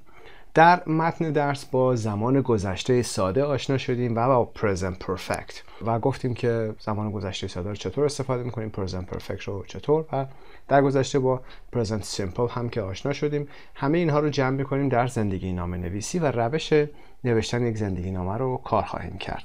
Read the biography of Nora Jones, then cover the text and try to remember 3 things about her. یه بیوگرافی رو میخوایم بخونیم در مورد نورا جونز خواننده آمریکایی. بعد باید به تکست نگاه نکنید و ببینید که چه چیزهایی رو در مورد نورا جونز به خاطر میارید که اینجا میگه 3 تا چیز رو، اما شما باید سعی کنید بیشتر بتونید بخش به بخش بتونید بگید. یعنی بیاید قسمت‌های پاراگراف 1 2 3 رو تقسیم بندی کنید، از هر کدوم حداقل 2 جمله باید بتونید بگید. بایوگرافی رو هم که در متن درس توضیح دادم خدمتون. بایا به معنای زیست هست، گرافی به معنای نوشتن، زندگی نامه کل معنای بایوگرافی میشه. Part B, put the verbs in parentheses in the simple past or present perfect. افعالی که در این قسمت وجود داره در پرانتزها اومده رو باید به گذشته ساده یا present perfect ببریم. قبل از اینکه متن رو بخونیم بریم قسمت نوت رو با هم بخونیم، بعد میریم متن رو با هم انجام میدیم. Writing a biography. Use of tenses. استفاده از زمانها. If you write a biography of a person who is dead, the verbs will be in the simple past. اگر شما بیوگرافی یک شخصی که فوت کرده یا درگذشته رو میاد مینویسید، افعال باید به زمان گذشته باشن، simple past باشن. If the person is alive, all finished actions will be in the simple past. اگر فردی که میخوایم در موردش بنویسیم زنده هست، مثل زوگی مارلی که در متن کتاب داشتیم، باید تمام فعالیت‌های به پایان رسیدش رو با simple past بیاریم، یعنی گذشته ساده. Such as the person's early life, for example, was born, went to college, etc. Or specific actions in their life, for example, got married, moved to another town, etc. خب باید قسمت‌های اول زندگیش رو به عنوان مثال در متن درس هم گفتیم، زمانی که به دنیا آمد رو باید به گذشته بنویسیم. Was born، به دانشگاه رفت و یا اینکه کارهای خاصی رو در زندگیش انجام داده. به عنوان مثال ازدواج کرد. Got married، به شهر دیگه منتقل شد. Moved to another town، یا تغییر مکان داد، نقل مکان کرد. اینها رو با گذشته ساده می نویسیم. However, you must use the present perfect for unfinished actions that started in the past and are still true now and which might change. For example, she has won 9 Grammy Awards. She has appeared in several movies. اگرچه you must باید use the present perfect حال کامل رو برای کارها یا فعالیت هایی که تمام نشده that started in the past در گذشته شروع شده و هنوز هم در زمان حال واقعیت داره و ادامه داره and which might change و اینکه حتی ممکنه که تغییر داشته باشه. یعنی اگر عددی رقمی داشته باشه، تعداد کتابی نوشته باشه، گرمی اواردی برده باشه یا هر چیز دیگه‌ای میتونه تغییر هم داشته باشه. به عنوان مثال اون 9 تا گرمی اواردز برنده شده. She has appeared in several movies. در چندین فیلم نقش بازی کرده. اینها ممکنه تغییر داشته باشه. پس اینهایی که تغییر خواهد کرد رو با present perfect می‌نویسیم. یعنی برنده شده، شرکت کرده، نقش بازی کرده. اینا باید با present perfect بیاد. Use the simple present or present continuous to talk about the present day. اگر در مورد امروز صحبت می‌کنید، در حال حاضر دارید صحبت می‌کنید، از حال ساده یا حال استمراری استفاده کنید که میشناسید هر دو اینها رو. For example, she lives in New York. She's working on a new album. اون توی نیویورک زندگی میکنه، به صورت کلی در حال رو میگیم و اینکه در حال حاضر یا الان داره روی یک آلبوم جدید کار میکنه. She's working on a new album. خب این نوت رو با هم خوندیم با نگاهی کوتاه بر اینکه چطور باید این افعال رو به کار ببریم. نورا جونز رو هم با هم بخونیم. Nora Jones is an American singer-songwriter and actress. She was born in 1979 in New York City. Her father is Ravi Shankar, a famous Indian sitar player, and her mother is the concert producer Sue Jones. In 1986, her parents separated and later got divorced. And Nora went to live in Texas with her mother. نورا جونز یک خواننده و سانگرایتر، ترانه‌نویس آمریکایی هست و همچنین یک هنرپیشه هم هست. اکترس، هنرپیشه زن. اون در سال 1979 در شهر نیویورک به دنیا آمد. She was born، گفتیم past simple هم هست، گذشته ساده یا simple past.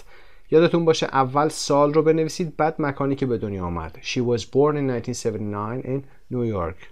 I was born, for example, in 1979 in Isfahan or Tehran. Her father is Ravi Shankar. پدرش راوی شانکار هست که یک نوازنده معروف هندی سیتار هست که اسم اون آلت موسیقی هست و مادرش تهیه کننده برنامه کنسرت هست به نام سو جونز. در سال 1986 her parents separated، گذشته ساده، جدا شدن، separated، و بعداً got divorced، این هم گذشته ساده، simple past، و بعداً طلاق گرفتن هستن. و نورا برای زندگی با مادرش به تگزاس رفت. went to live in Texas. جابجایی و نقل مکان رو گفتیم در گذشته ساده استفاده میکنیم چون یک بار جابجا شدن رفتن اونجا. Nora has been interested in music all her life. When she was young, she played the saxophone and she was in 2 different choirs. She went to the University of North Texas to study piano, and while she was there, she met Jesse Harris. She started a band with him a year later, and since then, they have worked together on many different projects. نورا تمام زندگیشو به موسیقی علاقه داشته. Has been interested، از ابتدا تا الان علاقه داشته تمام زندگیش. When she was young، وقتی که جوان بود، ساکسوفون می نواخت یا می زد و در 2 گروه کور متفاوت هم بود. She went to the University of North Texas. اون به دانشگاه نورت تگزاس رفت. To study piano. در کتاب ممکنه اومده باشه جاز پیانو، اینجا اومده پیانو، که بره پیانو بخونه. And while she was there, she met. و در حالی که اونجا بود، یعنی در دانشگاه بود، she met گذشته ساده. She went to و she met. چند تا فعل گذشته ساده داره پشت هم میاد. جسی هریس رو ملاقات کرد. She started a band with him. یک گروه موسیقی رو با اون شروع کرد. A year later, یه سال بعد. And since then, از اون زمان. And since then, یعنی و از آن زمان, they have worked together. از اون زمان بر روی چندین پروژه متفاوت با هم کار کردن. وقتی که since then رو داریم میگیم از اون زمان با هم، پس have worked. have هم به خاطر اینکه دو نفر هستن با هم کار کردن. In 1999, she moved to New York City, and in 2001, she signed a contract with Blue Note Records. Since then, she has made 5 albums, and they have all been very successful. She has won 9 Grammy Awards and has sold over 37 million albums worldwide. She has also appeared in several movies, including My Blueberry Nights. در سال 1999 اون به نیویورک سیتی نقل مکان کرد. She moved. و در سال 2001 یک قراردادی رو با شرکت Blue Note Records امضا کرد. Signed a contract with Blue Note Records. Since then, دوباره مثل پاراگراف بالا، از اون زمان she has made 5 albums. از اون زمان 5 تا آلبوم درست کرده. And they have all been very successful. و همه اونها موفق بودند. She has won 9 Grammy Awards. اون 9 تا جایزه گرامی رو که به خواننده ها میدن تا حالا برده. She has won یعنی برده. و has sold و فروخته. بیش از 37 میلیون آلبوم رو در سراسر جهان فروخته. یعنی این عدد ممکنه تغییر داشته باشه. She has sold. همین الانی که داریم صحبت بکنیم احتمالاً این عدد بیشتر هم شده.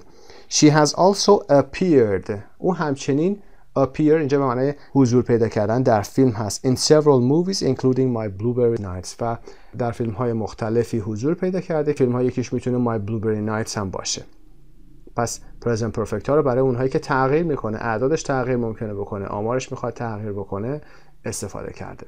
But the last paragraph, she has been in only one relationship with Lee Alexander, but they broke up in 2007. She still lives in New York.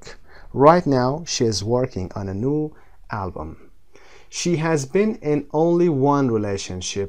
اون فقط توی یک ارتباط بوده. Relationship یعنی ارتباط زناشویی یا دوستی. With Lee Alexander. با لی الکساندر فقط ارتباط داشته. But they broke up. اونها از هم جدا شدن. They broke up یعنی ارتباط رو قطع کردن. در سال 2007. زمان رو که داریم دقیقاً در اون سال اگر باشه باید past رو بیاریم استفاده بکنیم. Simple past. She still lives in New York. اون هنوز در نیویورک زندگی میکنه. اینجا حال ساده رو استفاده کردیم. چون الان در نیویورک هست و داره زندگی میکنه. Right now she is working on a new album. در حال حاضر داره روی یک آلبوم جدید کار میکنه. یک کار استمراری هست. داره کار میکنه. خب متن رو با هم خوندیم و میریم قسمت C. Part C. Write a biography of someone you know or of a famous person who is still alive. Write 3 paragraphs. Make notes before you begin. خب قرار هست که بعد از این قسمت شما بتونید یه بایوگرافی در مورد کسی که میشناسید یا یه فرد مشهور بیاید بنویسید. کسی که زنده هم هست. 3 تا پاراگراف بنویسید و یادداشت برداری بکنید قبل از این کار رو انجام بدید. اصولی هم که قرار شما رعایت بکنید به این شکل هست. 3 تا پاراگراف دارید. Paragraph 1. Where and when they were born. Their early life. Simple past. کجا و کی به دنیا آمدنشون رو باید بنویسی و قسمت های اول زندگیشون چه کاری انجام دادن، مدرسه elementary و غیره رو simple past می نویسید. تا graduate و غیرهشون رو هم باید بیایید بنویسید. Paragraph 2. Their life as a young adult, mostly simple past. زندگیشون رو به عنوان یک بزرگسال جوان، حالا میایید mostly simple past هست. تقریبا میشه گفت اغلبشون اینها گذشته ساده هست. بعضیاشون ممکنه که فعل‌های دیگه داشته باشه، یعنی present perfect هم بیاد، کارهایی رو انجام داده باشه. 3 تا پاراگراف بنویسید. Paragraph 3. Their life as a young adult, mostly simple past. زندگیشون رو به عنوان یک بزرگسال جوان، حالا میایید mostly simple past هست. تقریبا میشه گفت اغلبشون اینها گذشته ساده هست. بعضیاشون ممکنه که فعل‌های دیگه داشته باشه، یعنی present perfect هم بیاد، کارهایی رو انجام داده باشه. Paragraph 3 هم their later life and their life now. Simple past, present perfect, simple present, present continuous ممکنه داشته باشید. زندگی که مال دورهای اخیرشون هست و بعد میایید زندگی زمان حالشون رو بنویسید.